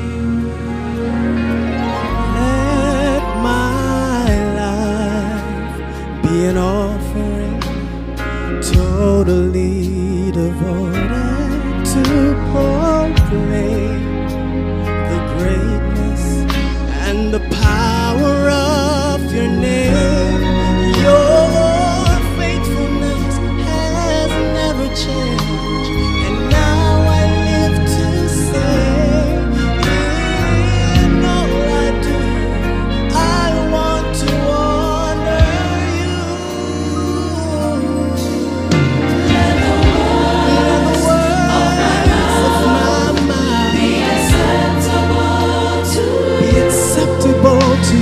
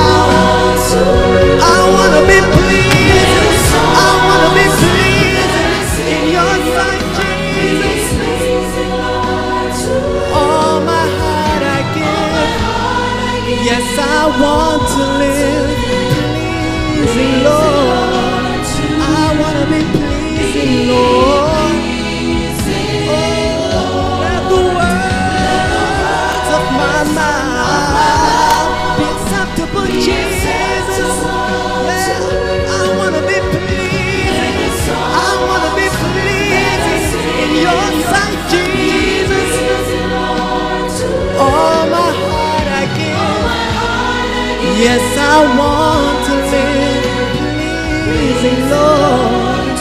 I want to be pleasing, Lord. Be pleasing, Lord. To you. Be pleasing, Lord. To you.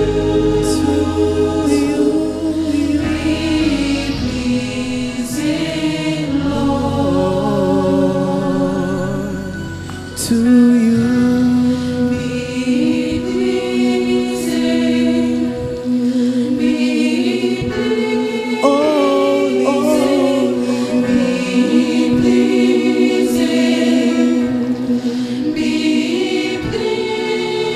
Let the words of my mouth and the meditation of my heart be pleasing, Lord. I want to honor you. I want to live for you, Lord. Only Jesus. Let me be pleasing, Lord. Through the life I live, through the songs I sing, I want to please you, Lord. I want to serve you, Lord. Let my life and my songs be pleasing, Lord.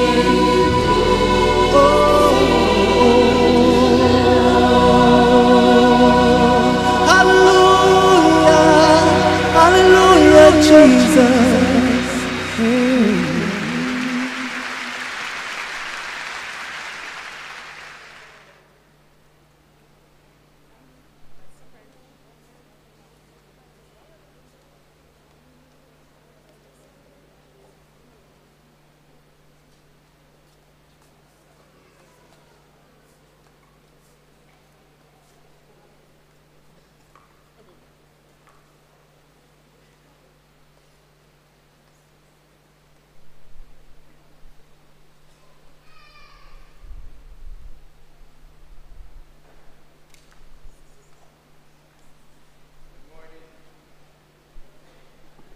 Good morning, saints of God. All right. Good morning, saints of God. Indeed, it is a wonderful morning God has given us. He has been good to us. He has kept us through the past week. And today we are here in his sanctuary. Elder Bennett, he says in what? Exodus 25 verse 8, let them build me a sanctuary that I may dwell among my people. And God is with us. Amen? Emmanuel. God is with us. And we are glad that we serve a God who is able and a God who is capable. And so let me thank the youth choir. Indeed, that's very much a appropriate meditation song. Amen? Let the words of my mouth and the meditation of my heart be acceptable in thy sight, O God, our strength and our Redeemer. Truly, God has been good to us. Let me also thank Elder O'Neill Mattis for his kind words of introduction. And I would be very elated if my good friend and brother, Sheldon Williams, is now an elder. Amen? All right. And so, God has afforded us this privilege to be in his courts, to be in his sanctuary, to worship him in the beauty of holiness. Let us pray. What a friend we have in Jesus. All our sins and grief to bear. What a privilege it is to carry everything to God in prayer. Father, I am here unworthy. But Lord, I come here this morning not by might, nor by strength, but through the power of your Holy Spirit. And so, Lord, I pray, as was sung by the youth choir, the new branded youth choir, let the words of my mouth and the meditation of my heart, let them be acceptable in your sight, O Lord, my strength and my Redeemer. Amen. The Exodus is one of the most unforgettable stories that have been told in the Bible. Amen. Books have been written about the Exodus. Movies have been made. Epic movies have been made. The Ten Commandments. And our own musical icon, Robert Nesta Marley, made a song and an album of the same name, Exodus, Movement of Jah People. This thrilling encounter of God, the Creator, who said,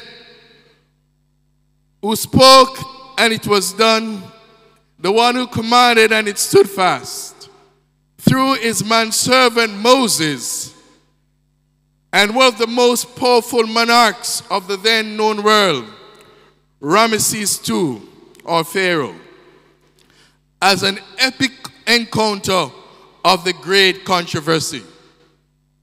We are truly part of this great controversy between God and Satan.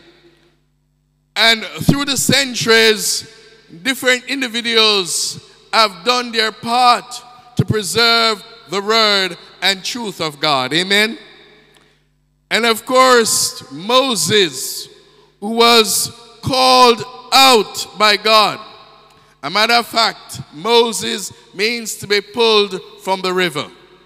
And we know the story quite well of Moses. We all know as well the story of Joseph. How God allowed him to go to Egypt and to ensure that his children survived. Amen? However, there are many lessons to be learned from this awesome and tantalizing experience. We saw the awesome, powerful God Almighty had complete dominance over nature and all other gods. Amen? There is no God like Jehovah. Amen? Firstly, I will be reflecting on the Israelites' journey through the wilderness of sin, from Egypt to Canaan, the promised land. And secondly, as much as it is said, comparisons are odious, I will draw comparisons between the Israelites' experience throughout the wilderness and our own journey as Seventh-day Adventists to the promised land, New Jerusalem. Amen? And so we are called as Seventh-day Adventists to be separate, to be peculiar people. And we are on our trek, on our journey to the promised land. One man write the book, Pilgrim Progress. Today I could say Seventh-day Adventist progressed. From 1844, after the great disappointment, God's people were given special instructions. And so, out of the disappointment, the Seventh-day Adventist Church was formed, a remnant of those who were disappointed. The disappointee, Elder Bennett. A remnant remained, and they searched the scripture diligently, and they recognized the truth that it was the investigative judgment that began in 1844. And so today, I will be comparing our spiritual journey to that of the Israelites. They should have spent 40 days wandering in the wilderness. But because of disobedience, because of stiff-neckedness, they spend over almost 40 years in the wilderness. Could it be that it is because of disobedience? Could it be that it is because of stiff-neckedness? Could it be that we are now 120 years into the investigative judgment? Could it be? Could it be that it's because of our inconsistencies as a remnant church? We are here wandering in the wilderness of woe. And so, as I open the Word of God, I want to know that God's people who are called by His name are listening to the word that He will be presenting to us today. The Israelites living in Egypt was not an event of chance. For those who teach mathematics, we know that probability is favorable event over all possible events. That's positive. Or unfavorable event over all events. And so it was not perchance Elder Bennett. It was not perchance Elder Williams. You see, divine providence had it so. And long before the Exodus, Genesis 15 verse 13, God says, and He said unto Abraham, know for surety that thy seed shall be in a strange land that is not theirs. Know for certainty that thy seed shall be in a strange land that is not theirs, and shall serve them, and they shall afflict them 400 years. So it wasn't an event by chance. It was divine providence. However, Egypt was supposed to be a temporary residence. Did you know that? Egypt was supposed to be a temporary residence for God's people. However, we have seen over 400 years, more than 10 generations if we calculate the generation by every 30 years. And so, the Israelites should have been green card holders, not citizens in Egypt. However, they were more than green card holders, over 400 years, over 10 generations. Exodus 6 verse 7 says, wherefore said the children of Israel, I am the Lord.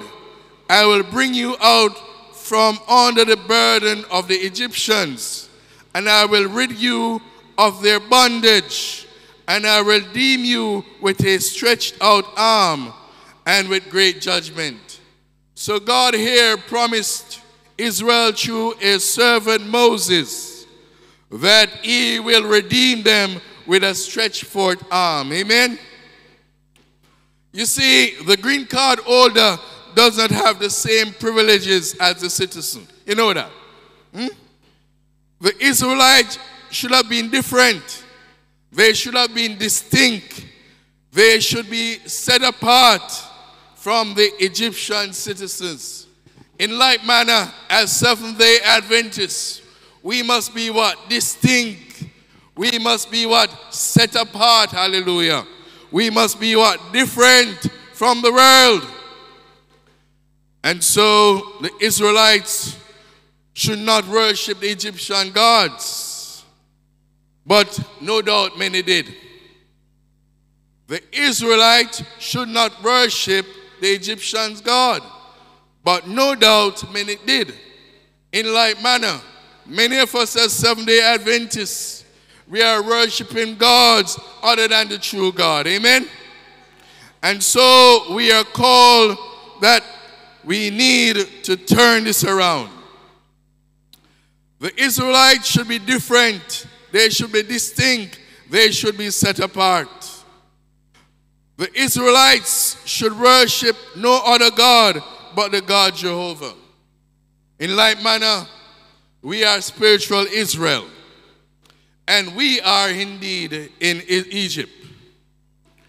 We are also in Babylon. They both represent the creeds and doctrines practiced by the Antichrist. I'll say that again. We are in spiritual Egypt as well as Babylon.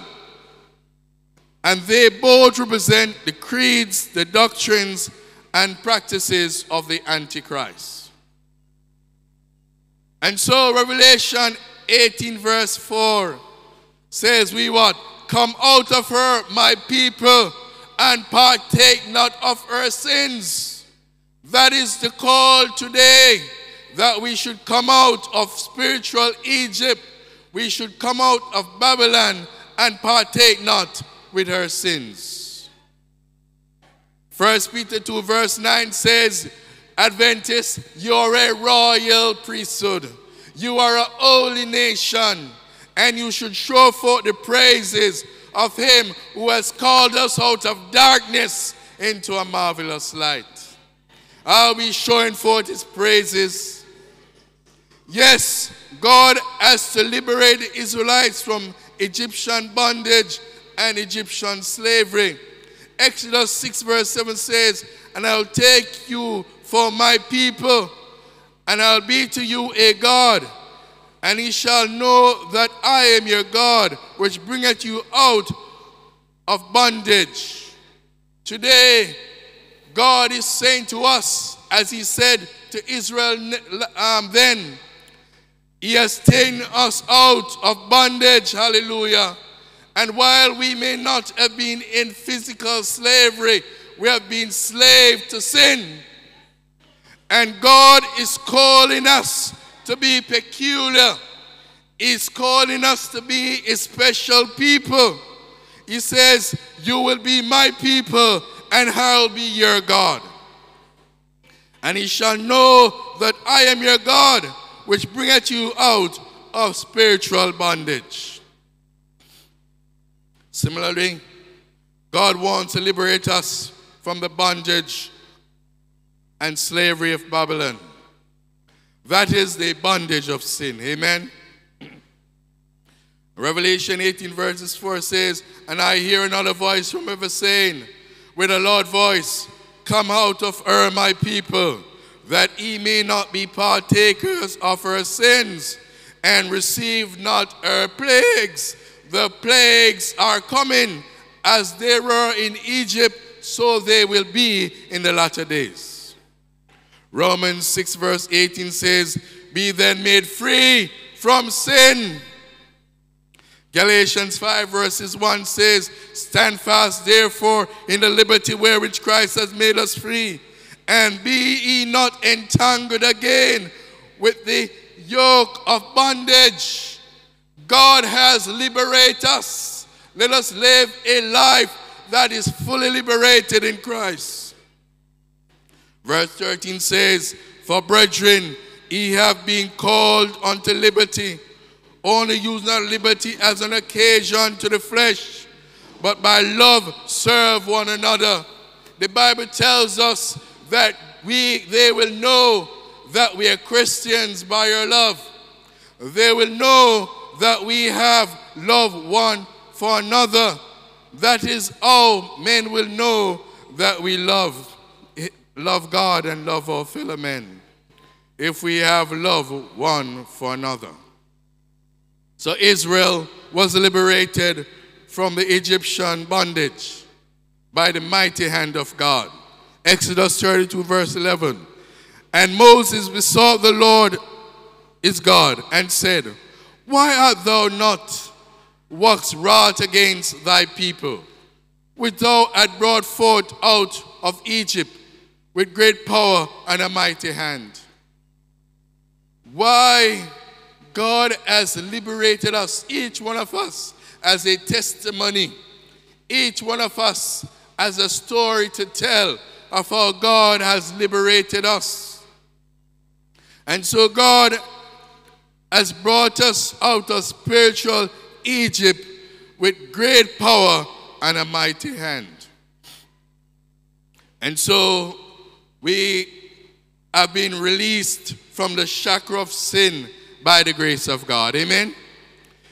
And the mighty work of the Holy Spirit. Romans 6 verse 23 says, for the wages of sin is death. We deserve to die by the life that we live. The Bible says, the soul that sinneth shall surely die. And so we deserve death. But thank be to God, the scripture did not end there. It says, but the gift of God is eternal life through Christ Jesus. And today we can celebrate life because we have Jesus. John 14 verse 3 says, I am the way, the truth, and life. No man comes to the Father but by me. Amen. Jesus Christ is our liberator. And if we have been set free from the bondage of sin, we are free indeed. Ephesians 2 verse 8 says, by grace are we saved. Hallelujah. By grace are we saved. You see, grace is unmerited favor. We deserve to die. We have all sinned and come short of the glory of God. But God, in the fullness of time, sent forth his Son, amen, to die on the cross to redeem us from our sin.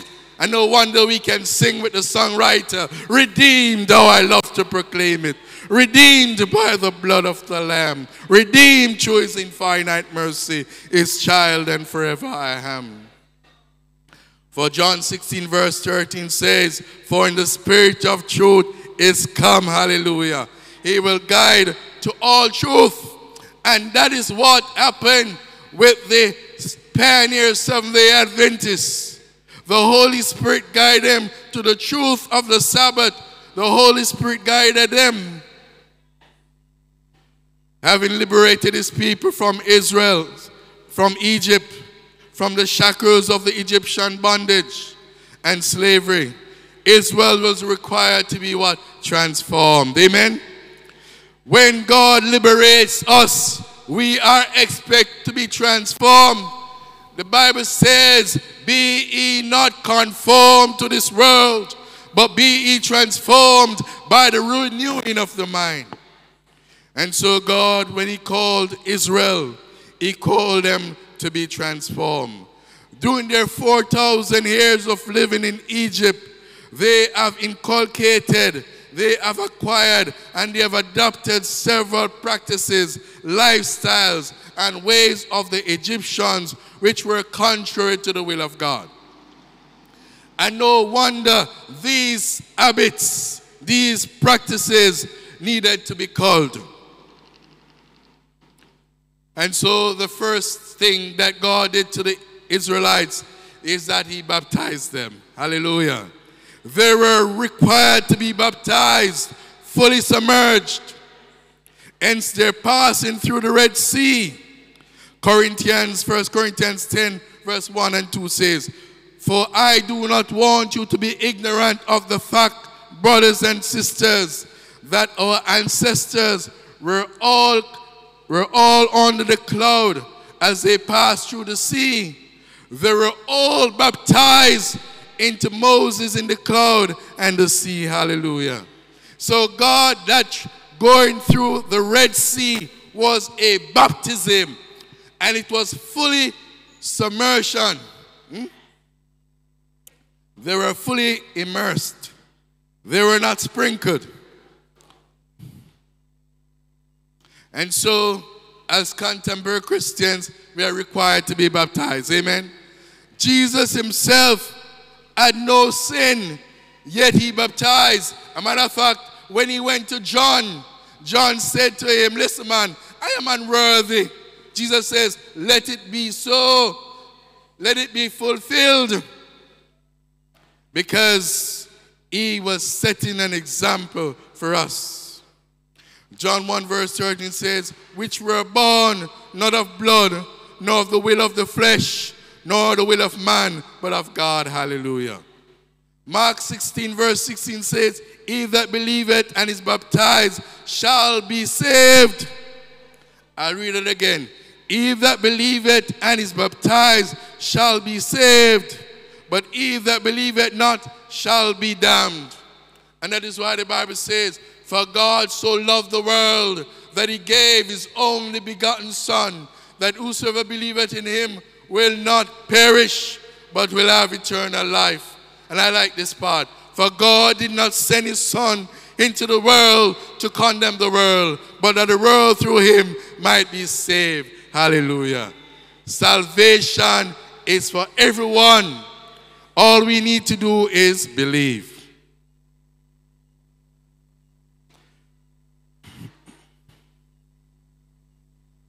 And so the Israelites lived in Egypt, needed to be reformed. They needed to get rid of the bad practices adopted in Egypt. God allowed them to experience the wilderness of reformation, the topic of my discourse, the wilderness of reformation. Firstly, they were called to remember the Sabbath day, amen? They were entrenched in the Egyptians' ways of life. The Sabbath commandment was cast aside, and the sanctity of the day was forgotten. However, before they reached the promised land, the reform has to be practiced. Amen. What I did say, before they reach the promised land, they need reformation. In like manner, Sydenham, in like manner, SDAs, we need to be reformed before we enter the promised land. And one of the reforms that we need is the Sabbath reform. Today, the only command God specified to remember, Christendom has forgotten. I'll say that again. The only commandment that God has specifically said, remember, Christendom has forgotten. And sometimes some of us Seventh-day Adventists are forgetting. Exodus 20 verse 8 says, remember the Sabbath day to keep it holy. Amen. Remember, remember, remember. God used remember, but he says what? Remember Lot's wife. Remember S.D.A's, the seventh commandment. That is what defines us. That is what makes us who we are. Remember the Sabbath day to keep it holy. But let me give you some benefits of the Sabbath rest. Amen? And several studies have been conducted, and the results are awesome. Let me share those studies with you. In 2019, Speedlin did a study, and he recognized that the Sabbath rest, all right, you have spirituality development. What it does, it provides spirituality development. We can't be wrong, eh? The Creator must be right, and we must be wrong. Number two, Superville and others. They say et al., Sir Harold. Latin mean and others. 2014, number two, improve mental and physical health functioning. That is what the Sabbath rest provides. Hallelujah. Improve mental and physical health functioning. Superville and others in 2014. And in 2013, Deans and Kane, they did a study, and they recognized that the Sabbath rest strengthening relationship with others. So it helps us to what? Fellowship one with another. And the Bible tells us what? Iron sharpens iron.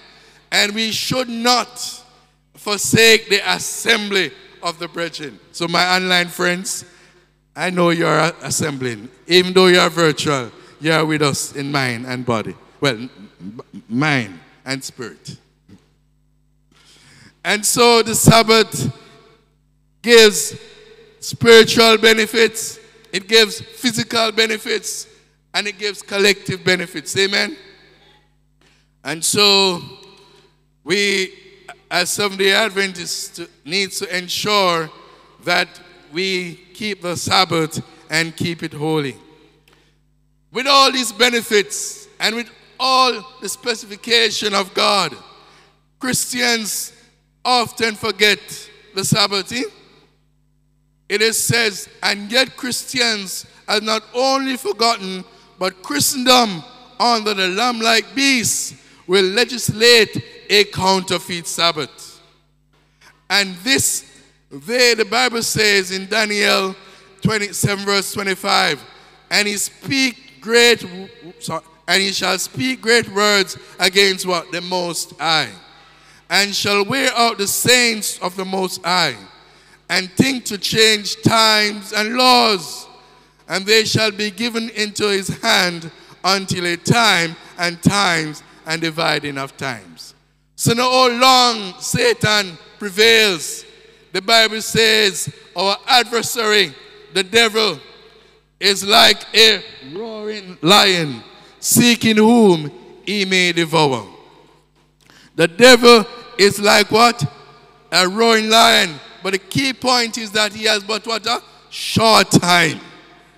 And so the Bible says, they shall be given into his hands until time and times and dividing of times. And so this shows his limit, and he's working overtime to destroy God's people. We have one free, this they seek to justify.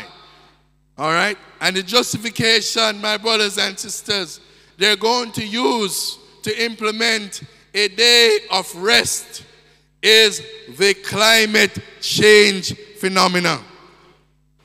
Amen? Yes, they will use the covering of climate change. They will say we need to have a day free of pollution. They will say the earth needs to rest to slow down the factors which are accelerating climate change. That will be the argument. That will be the justification of those who are putting forward that the Sabbath or Sunday should become a Sabbath. Nonetheless, while we recognize that these changes are occurring in the environment, these are a result of greed. What did I say? These are a result of greed, selfishness, lack of proper management of the earth resources by mankind. So the climate changes that are occurring, that we are seeing today, is as a result of mankind's greed, is a result of mankind inappropriate actions against the environment. We have not managed the resources that God has given us. We have not been good stewards, and this is because of greed, because there are some who want to be rich while others remain poor.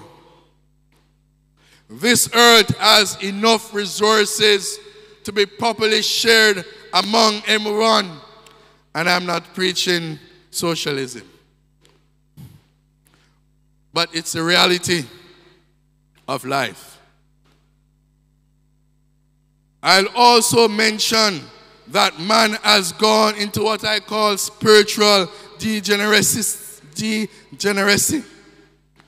Our spirituality has been going down and down. It has been a downhill slide for man. As it was in the day of Noah, so shall it be in our days. The Bible says that the heart of men were evil continually. But thank be to God, the Bible says, but Noah found grace in the eyes of God. Can God say that for Seventh-day Adventists, but God favors with SDAs? Can God say that? When within the Seventh-day Adventist Church, there are those who are advocating same-sex marriage. Can God say the same about us for those who are promoting lesbianism. God was able to say of Noah, but Noah found grace in the eyes of the Lord. I pray and hope that God can say of me and you that we found grace and favor in his eyes. 2 Timothy 3:1-5 tells us the state of man. This know also, that in the last days perilous times shall come. I say, my brothers and sisters, without any controversy, perilous times are here. For men shall be lovers of their own selves, covetousness, boasters, proud, blasphemers, disobedient to their parents, unthankful, unholy, without natural affection, truce breakers, false accusers, incontinent, fierce, despisers of those who are good, traitors, heady, high-minded, lovers of pleasures more than the lovers of God, having a form of godliness, but denying the power thereof. From such turn away. You know, this week I was listening to a video presentation by a Seventh-day Adventist pastor. He was a gay pastor. He was a gay before. And he was transformed, hallelujah, by the Holy Spirit. And what is being proposed now is that persons who are born this way. No. The Bible says what? Be not conformed, but be transformed by the renewing of the mind. It is their mind which is in the gutter, and their minds need to be transformed. Let this mind be in you that is also in Christ Jesus. If they do not divest themselves of the mind that is corrupt, the mind that is polluted, then they will not be transformed. As it was in Sodom and Gomorrah, so shall it be in the end. As it was in the day of Noah, so shall it be in the end. And so, the solution is given to us in 2 Chronicles 7. 2 Chronicles 7 verse 24. That is the solution that God has given us where climate change is concerned. It is not about having a day free of pollution. Well, we can use pollution symbolically, but the pollution of sin. 2 Chronicles 7 verse 24 says, verse 14. If my people, which are called by my name, shall humble themselves and pray, and seek my face, and turn from their wicked ways, then listen, then I will hear from heaven, and I will forgive their sins, hallelujah, and I will heal their land. Did you see that? God says, if my people, which are called by my name, shall humble themselves and pray, and seek my face, and turn from their wicked ways, then I will hear from heaven, and I will forgive their sins and heal their land. So all that we are speaking about climate change, if we as God's people pray, God will turn it around. Hallelujah. God will turn it around.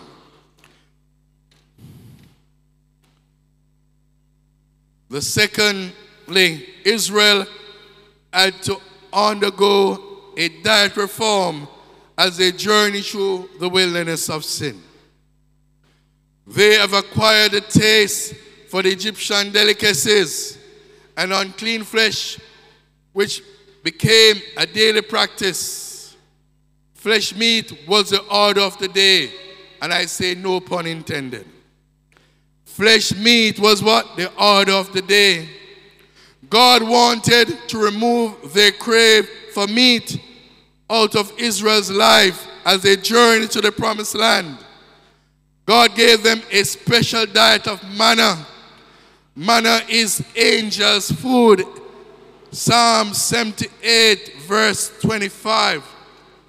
And I read it in your hearing. For he established a testimony in Jacob and appointed a law in Israel, which he commanded our fathers that they should make them known to their children. No, sorry, 25. 25, not 20, not 5. Man did eat angels' food. He sent them meat to the full. Hallelujah. And so God has to reform the diet of Israel as they move out of the bondage of Egypt. Even so, God wants to reform our diet as we move out of spiritual Egypt. I say it again, Seventh-day Adventists, God wants us to reform our diet as we move out of spiritual Egypt. And I'm going to quote some things from Ellen G. White. She says, cancers, tumors, and all inflammatory diseases are largely caused by meat eating. I read it again. Cancers, tumors, and all inflammatory diseases are largely caused by meat eating. Another quotation. Flesh was never the best food, but its use is now doubtfully objectable, since diseases in animals are rapidly increasing. And if Sister White said this, more than 100 years ago, have mercy. Have mercy upon us, Lord. The things that they are doing with the animals that were supposed to eat grass, green grass. Animals are now made to be cannibals. Flesh is being mixed with wheat to feed our cattle, our livestock. Antibiotics are used to treat the diseases within the animals. And if we eat these animals consistently, when we are taking antibiotics for our sicknesses, they are what is called resistant strains of these organisms will develop and make null and void the effect of the antibiotics.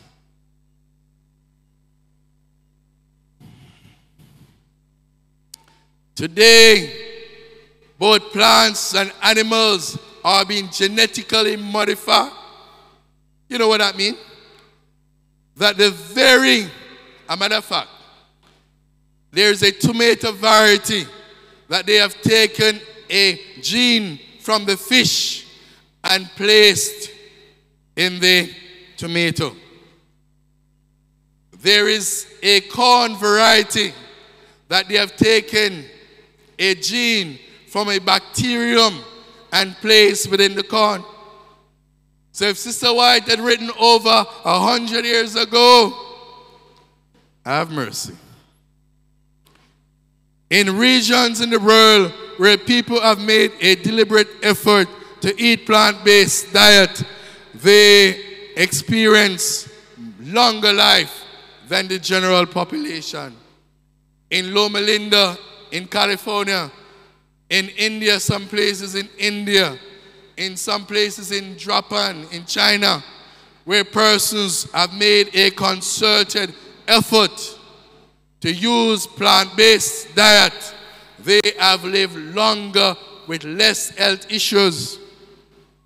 A matter of fact, as Seventh-day Adventists, we are only allowed to eat clean meat, and the Seventh-day Adventist population is at least 5 years more than the normal population. Flesh was never the best food, but if its use now is doubtfully objectable, since diseases in animals are rapidly increasing. One man says the next pandemic will be bird flu. And it's not because we have the bird in our environment why we'll be catching bird flu. It's because we are eating birds. When I asked Google, what are the advantages of a plant-based diet? I've listed 10 of what Google has made. 1, reduce inflammation. Many of the diseases that we have is a result of inflammation. 2, better digestive health. When our digestive system is working well, then our body will be what? Properly nourished. 3, reduce the risk of cancer. 4, weight management. So all these big bellies and overweight. Weight management. 5, reduce cardiovascular diseases. 6, diabetes. Reduce the carbon footprint. You know what is the carbon footprint? Let me explain quickly. We have what we call gases like methane, propane that we use regularly in industry and our homes. All right, when these burn, all right, the carbon dioxide is formed. A lot of industries, you have a lot of carbon dioxide formed. And carbon dioxide, as good as it is to the plant, it is not good for us and good for the general environment. All right, too much that is. So if there's too much carbon dioxide forming, then of course it will create what is known as the greenhouse effect, which is resulting in many of the climate changes that we are seeing. All right? Another day I will do a presentation on that. All right? But suffice to say that when we eat less plant-based food, we have less carbon in the environment. All right, I reached number 7. Number 8, it is more environmentally friendly. And that's where the carbon footprint is concerned. Number 9, it lowers cholesterol. A lot of the diseases that are affecting us is because of high cholesterol. And number 10, it gives us healthier hearts. Amen? The heart is what is responsible for the pumping and of the blood. All right? And so with the healthy heart, the blood can be properly pumped to the respective organs and places. My closing text is taken from 2 Corinthians 6 verse 17. Wherefore, come out from among them, and be ye separate, said the Lord, and touch not the unclean things, and I shall receive you. Seventh-day Adventists, we are called out people, amen? We are what? A called out people. We are a special people. And God has called us out of darkness into his marvelous light. And he said to us that we must be what? Separate. We must not touch anything that is unclean. In summary, God wants us to go through a process of reformation and transformation. Amen? He says, if any man be in Christ, he is what? A new creature. He is a new creation. God wants us to be what? Transformed and reformed. Let's look at the lessons we learned from Israel in Egypt. 1, baptism is required. 2, Sabbath reform. And 3, health reform. And he says, but be not conformed to this world, but ye be transformed by the renewing of the mind. My brothers and sisters, God has spoken to us. And if you feel impressed that what God has said to you has made an impact on your heart, I invite you to stand as we recommit our lives, as we commit ourselves. When when the Israelites leave Egypt, only 2 persons stepped into the promised land. Only 2 persons stepped in the promised land that was originally with the multitude. Caleb and Joshua. Only two. We are in our wilderness experience. We are in spiritual Egypt. God has called us out of Egypt. He has unshackled us. He has set us free. He has liberated us. Let us not use what God has done for us. Let us use the opportunity to recommit, to reconnect, and to realign ourselves with His Word. Because the Bible says His Word will go forth and will not return unto Him void, but will accomplish His will. Somebody sing a song for me. A song of recommitment. A song of hope. A song to tell us that the New Jerusalem awaits us. But God wants us to be transformed by the renewing of the mind.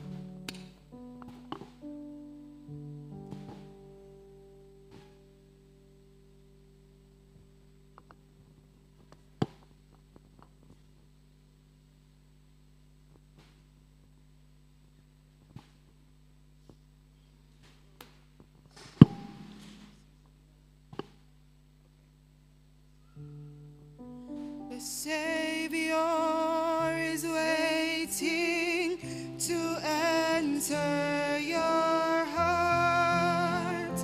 Why don't you let Him come in? There's nothing in this world to keep you apart.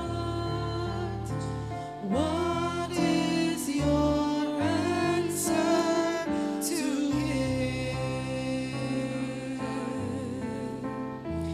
Time after time, He has waited before, and now He is waiting again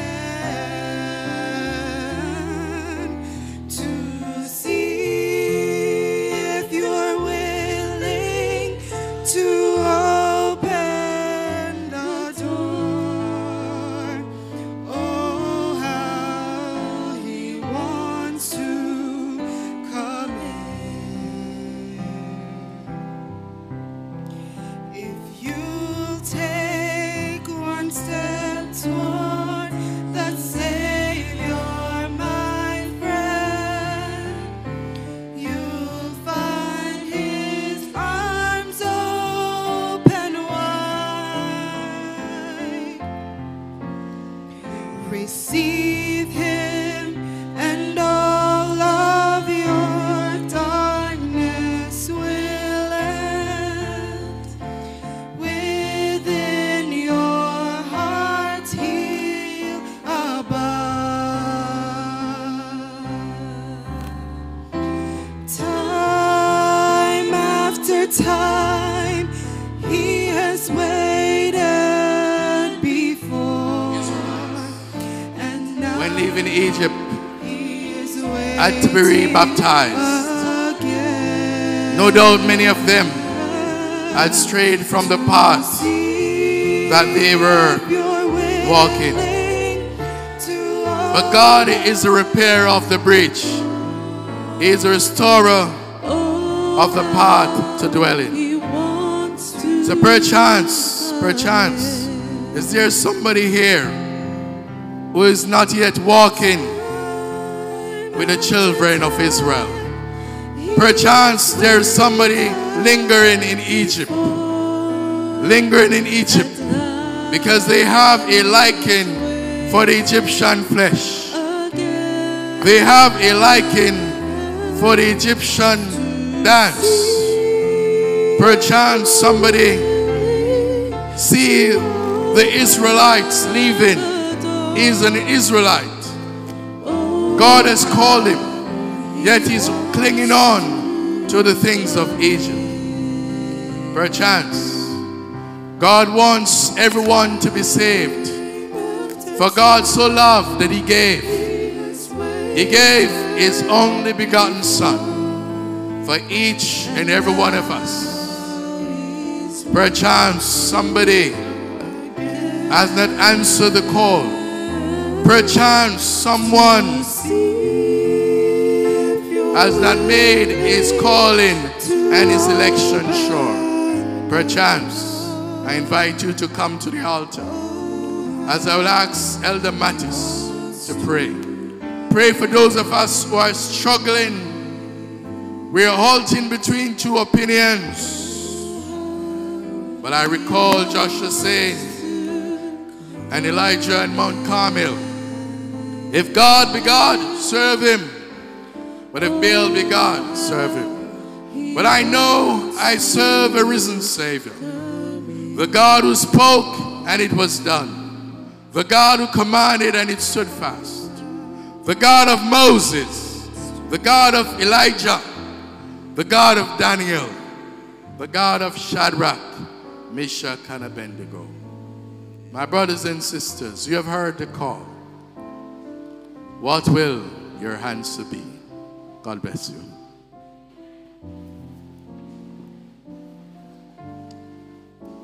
As we bow our heads in prayer. Righteous and eternal God, you would have bid us to come to your sanctuary. You would have created the opportunity for those who are online to be viewing this service. You would have prepared our ears unstopped so we could hear. You provided strength in our feet to walk to your sanctuary. And God, we have sat and we have listened to your voice through your manservant. And today, Lord, we are once more reminded and charged as a witness that will be held against all of us, that we need to make it right with you. Oh Lord, there are many in the hearing of my voice who have heard the call and are pondering which decision to make. It's possible, Lord, that there's someone that has not yet made their calling and election sure. There's someone who have not crossed over to say, Lord, I'm giving it all to you. And right now, Lord, they are pondering. Holy Spirit, rest upon them and help them to make that right decision for eternity. We pray, Lord, for every member of this church. We pray that we will not be walking in this pathway for years and years and at the end of it be a castaway. But God, we pray that you will envelop us in your bosom and that we'll be safe and secure with you. We pray, Lord, that you will take charge of your manservant and that you will be with him. Be with every worshiper here today. Help us, Lord, that our desire and our aspiration will be that we will make it into your everlasting kingdom. Until that day, Lord, keep us faithful. Until that day, may our hearts go on singing. Until that day, when you shall come, we pray that you will help us to remain faithful to you. In Jesus' name, amen.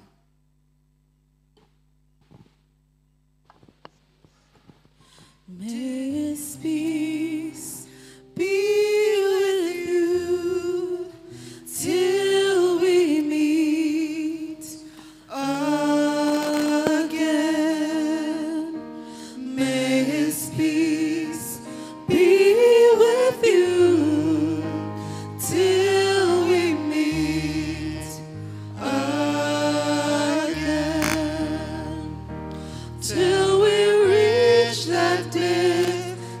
the shore, and we'll shed our tears no more. May He give you strength to endure till we meet again. Till we meet again.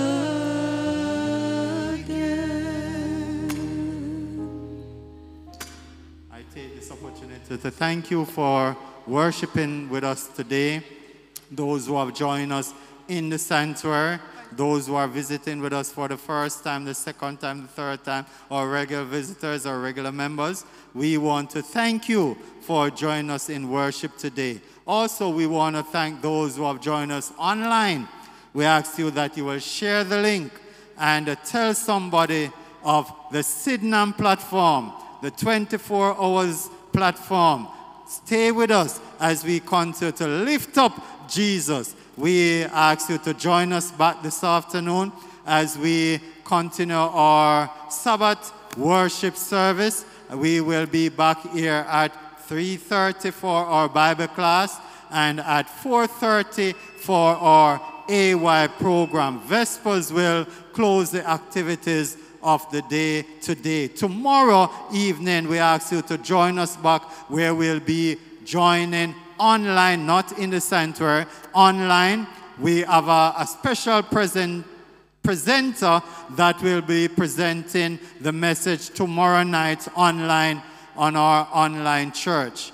The participants will be joined on Zoom, and you will join on the YouTube platform. Remember also for those who have not yet gotten on the platform, get on the platform so you can be a part of this great worship here at Sydenham. Enjoy your lunch and see you back at 3:30. Thank you.